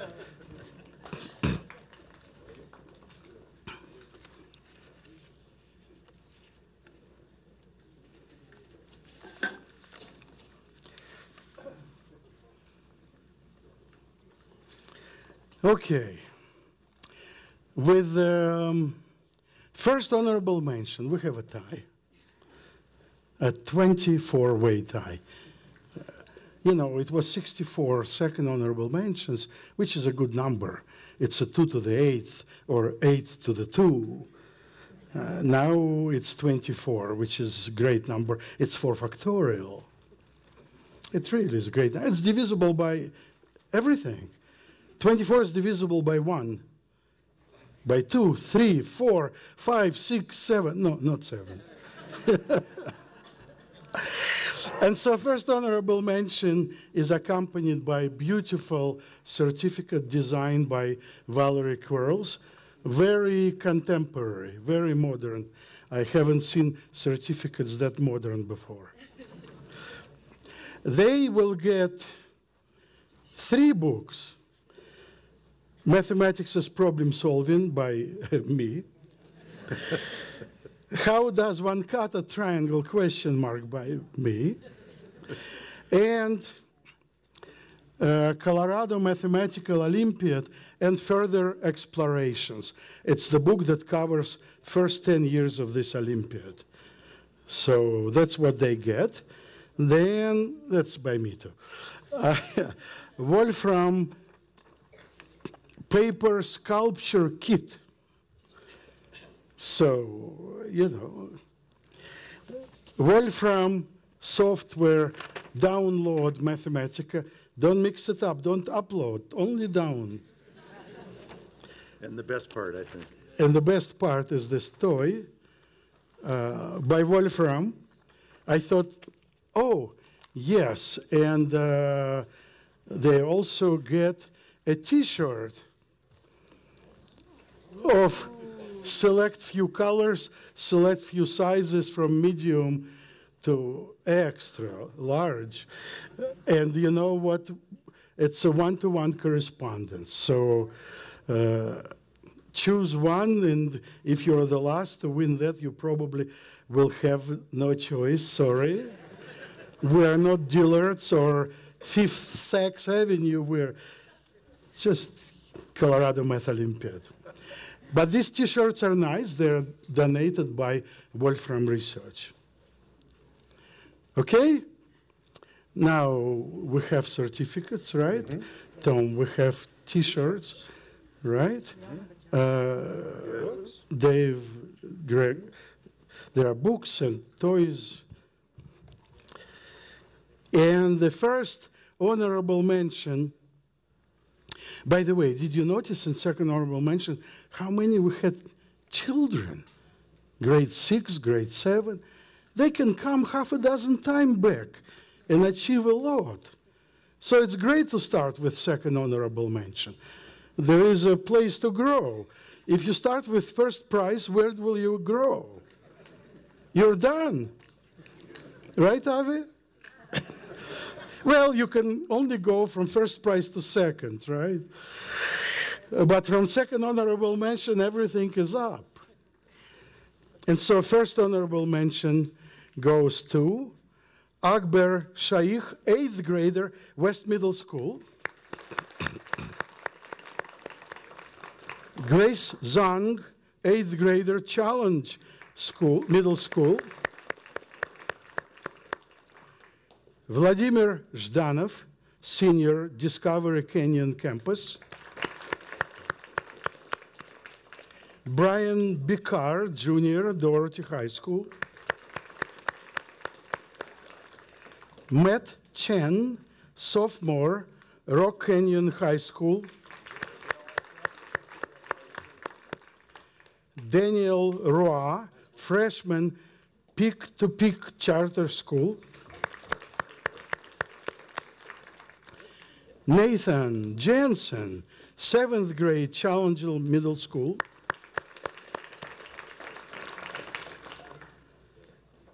Lavan Vivekananda Sarma, 8th grade, Campus Middle School. Ian Brobin, senior, Cheyenne Mountain High School. Carson Swoveland, freshman, Palmer Ridge High School. Titus Sharman, sophomore, Coronado High School. Andrew Jezeritz, senior, Discovery Canyon campus. Sonia Chu, sophomore, Rock Canyon High School. David Jordan, freshman, homeschool in Poudre.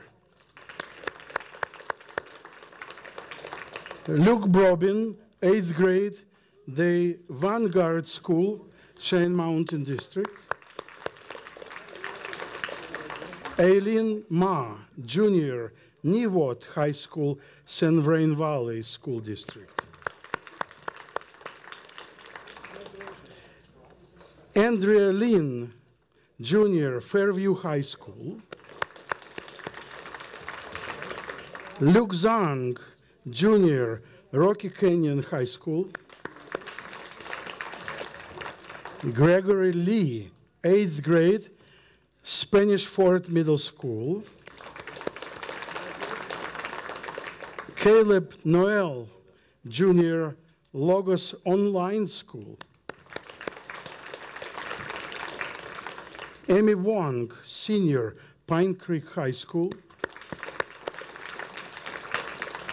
Eleanor Grayson, 7th grade, West Middle School. Raul Thomas, 8th grade, Campus Middle School. And Anthony Wang, 7th grade, STEM School and Academy.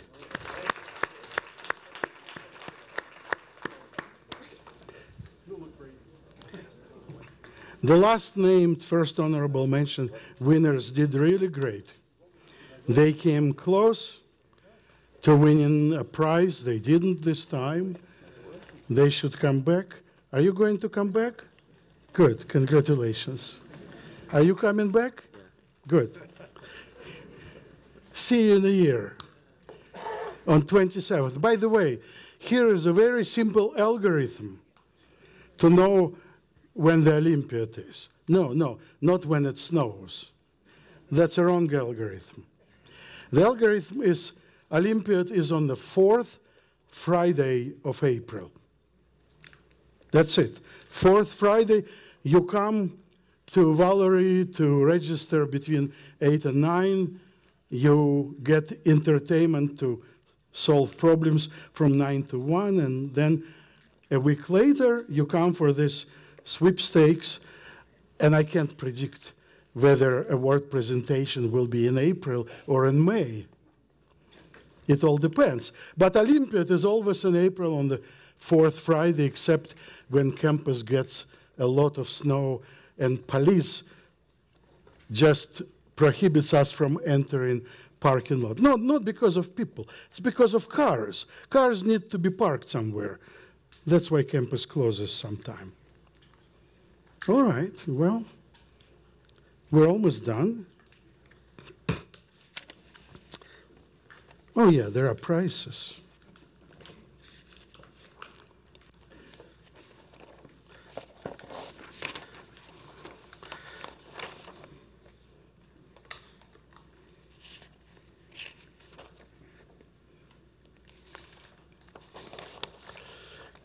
Drum roll or something, yeah. Okay, Tom, this is Chancellor Scholarships for Olympiad medalists. Okay.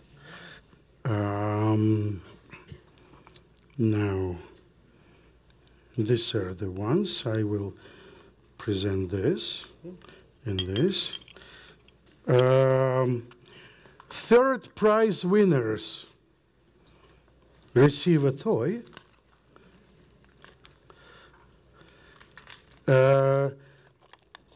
Wolfram download of software Mathematica. My latest book, not counting Olympiad book, it's the Scholar. Oh, no, wait. I took the wrong one.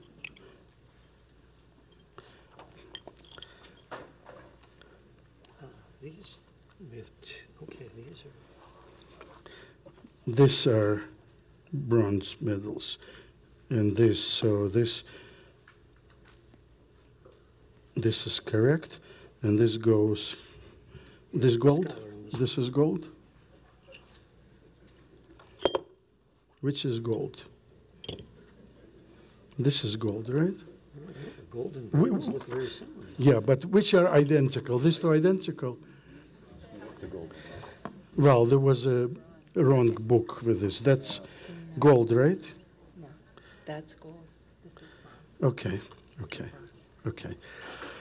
Okay, so now we cleared it up. And so if you want coverage for your pre-existing condition, we believe in choice. You'll have a choice to buy or not to buy it for extra. But the third prize receives this book, The Scholar and the State, by someone, Seufer, that came out in 2015. It's a book about mathematician van der Waarden and physicist Werner Heisenberg, Nobel Prize for 1932, at the age of 31, who then was scientific head of atomic bomb and reactor project of Mr. Hitler. So I tried not to include any mathematics in this book. It's about ethical issues in the Third Reich and today. And so they get this, they get a toy, they get graphing calculator, which is a great thing to have. You can use it also as a straight edge. And they get a bronze medal, Olympic bronze medal of the Olympiad. Don't tell anyone that it's Olympic medal. People on Boulder Street may have a heart attack. And they get $2,000 scholarship with strings attached. It's a UCCS Chancellor Scholarship for those of you who enter UCCS as new freshmen. And you get then $2,000, $1,000 in the fall semester and $1,000 in the spring semester, okay? And you don't have to be senior now. You can wait and then enroll, okay? So that's $2,000 for UCCS only. Well, the chancellor, made sense. The chancellor wants you here, especially those of you who gets these toys. And so, when I was offered to have this scholarships, I only said thank you very much. And so we have a tie for third place, for bronze medal, and it goes to Hannah Zhang, Junior, Fairview High School from Boulder.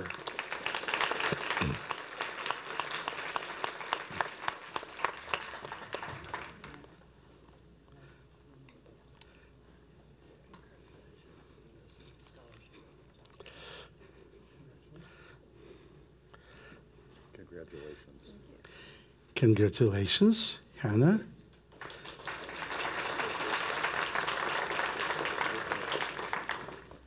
By the way, when we're done, I'll stick around a little bit if you want some Seufer to sign some books, you know.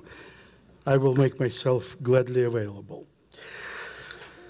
Okay, as I said, we have one more bronze medal, and it goes to Austin Mazenko, freshman at Cherry Creek High School.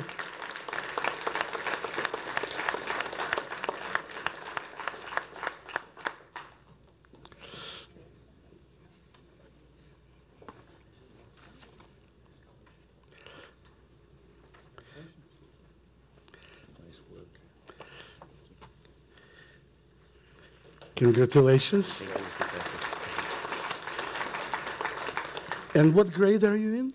I'm a freshman. Freshman? Yeah. Wow. So I'll be back. Yeah, please do. You see, Avi? There. Freshman, third prize, not too shabby. Okay, well, you know what? If you haven't received anything yet, you may receive nothing at all or something higher. We're almost running out of toys.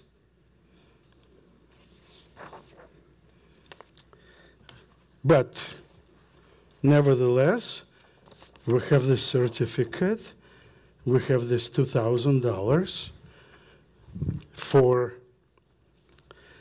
Olympiad medalists enrolling at the University of Colorado at Colorado Springs. Then we have this $750 that can be used at any certified American university or four-year college, at any at all, which is a great award for parents of the winner. And that can be used within 2 years from graduation from high school. Okay, so that's flexible scholarship. Also, they get graphing calculator, the toy, software from Wolfram, my 2009 book, which allowed me to say, my mother gave me birth to write this book. It's the mathematical coloring book, Mathematics of Coloring and the Colorful Life of its Creators. Oh, just 18 years of work. And a silver medal not sold at Walmart near you. And so now we hear the drum beat, the light goes down, the second prize, a solo prize, no ties, goes to an Olympian who solved everything except taking care of boundary conditions in problem number 4. So all full credits, and only for problem number 4, the judges awarded 75%, and hence $750. And this prestigious silver medal goes to a person who has seen gold the last 2 years. He won gold medal 2 years ago and 1 year ago, and his name is Hongyi Cheng, Junior at Fairview High School from Boulder.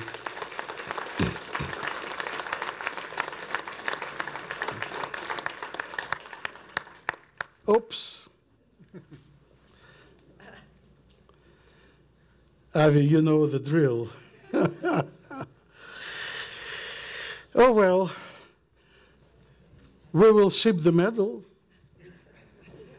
With scholarships, we have very strict rules.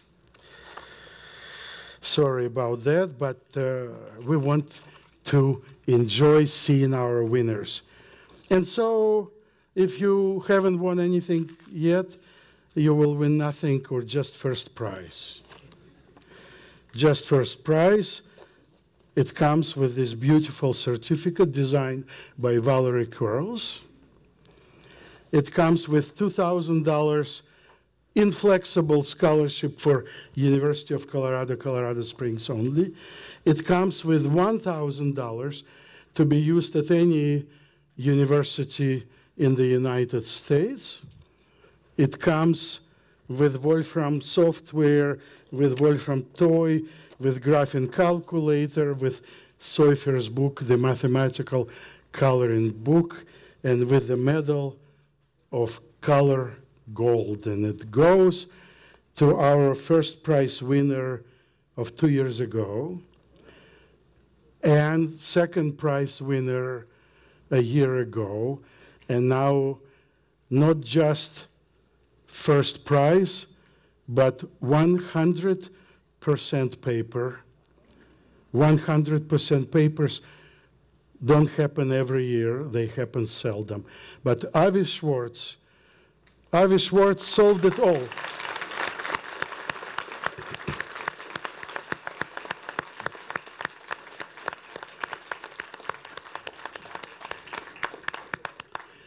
I would ask medal winners with gold and bronze to please come next to the stage to take photograph for our website. Avi, congratulations, I'm very happy for you. This is fabulous result. Not just first prize, but rare 100% paper. It's wonderful, and I have to add it was very well written with a touch of mathematical culture. Congratulations.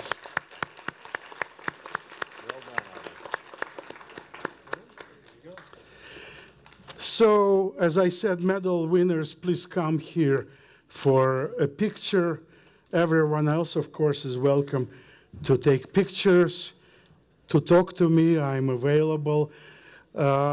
You are welcome to stay in touch. My email is aseufer@uccs.edu. Okay? And if I don't hear from you before, I want to see you all on 27th of April, 2018, for 35th Colorado Mathematical Olympiad. Thank you very much.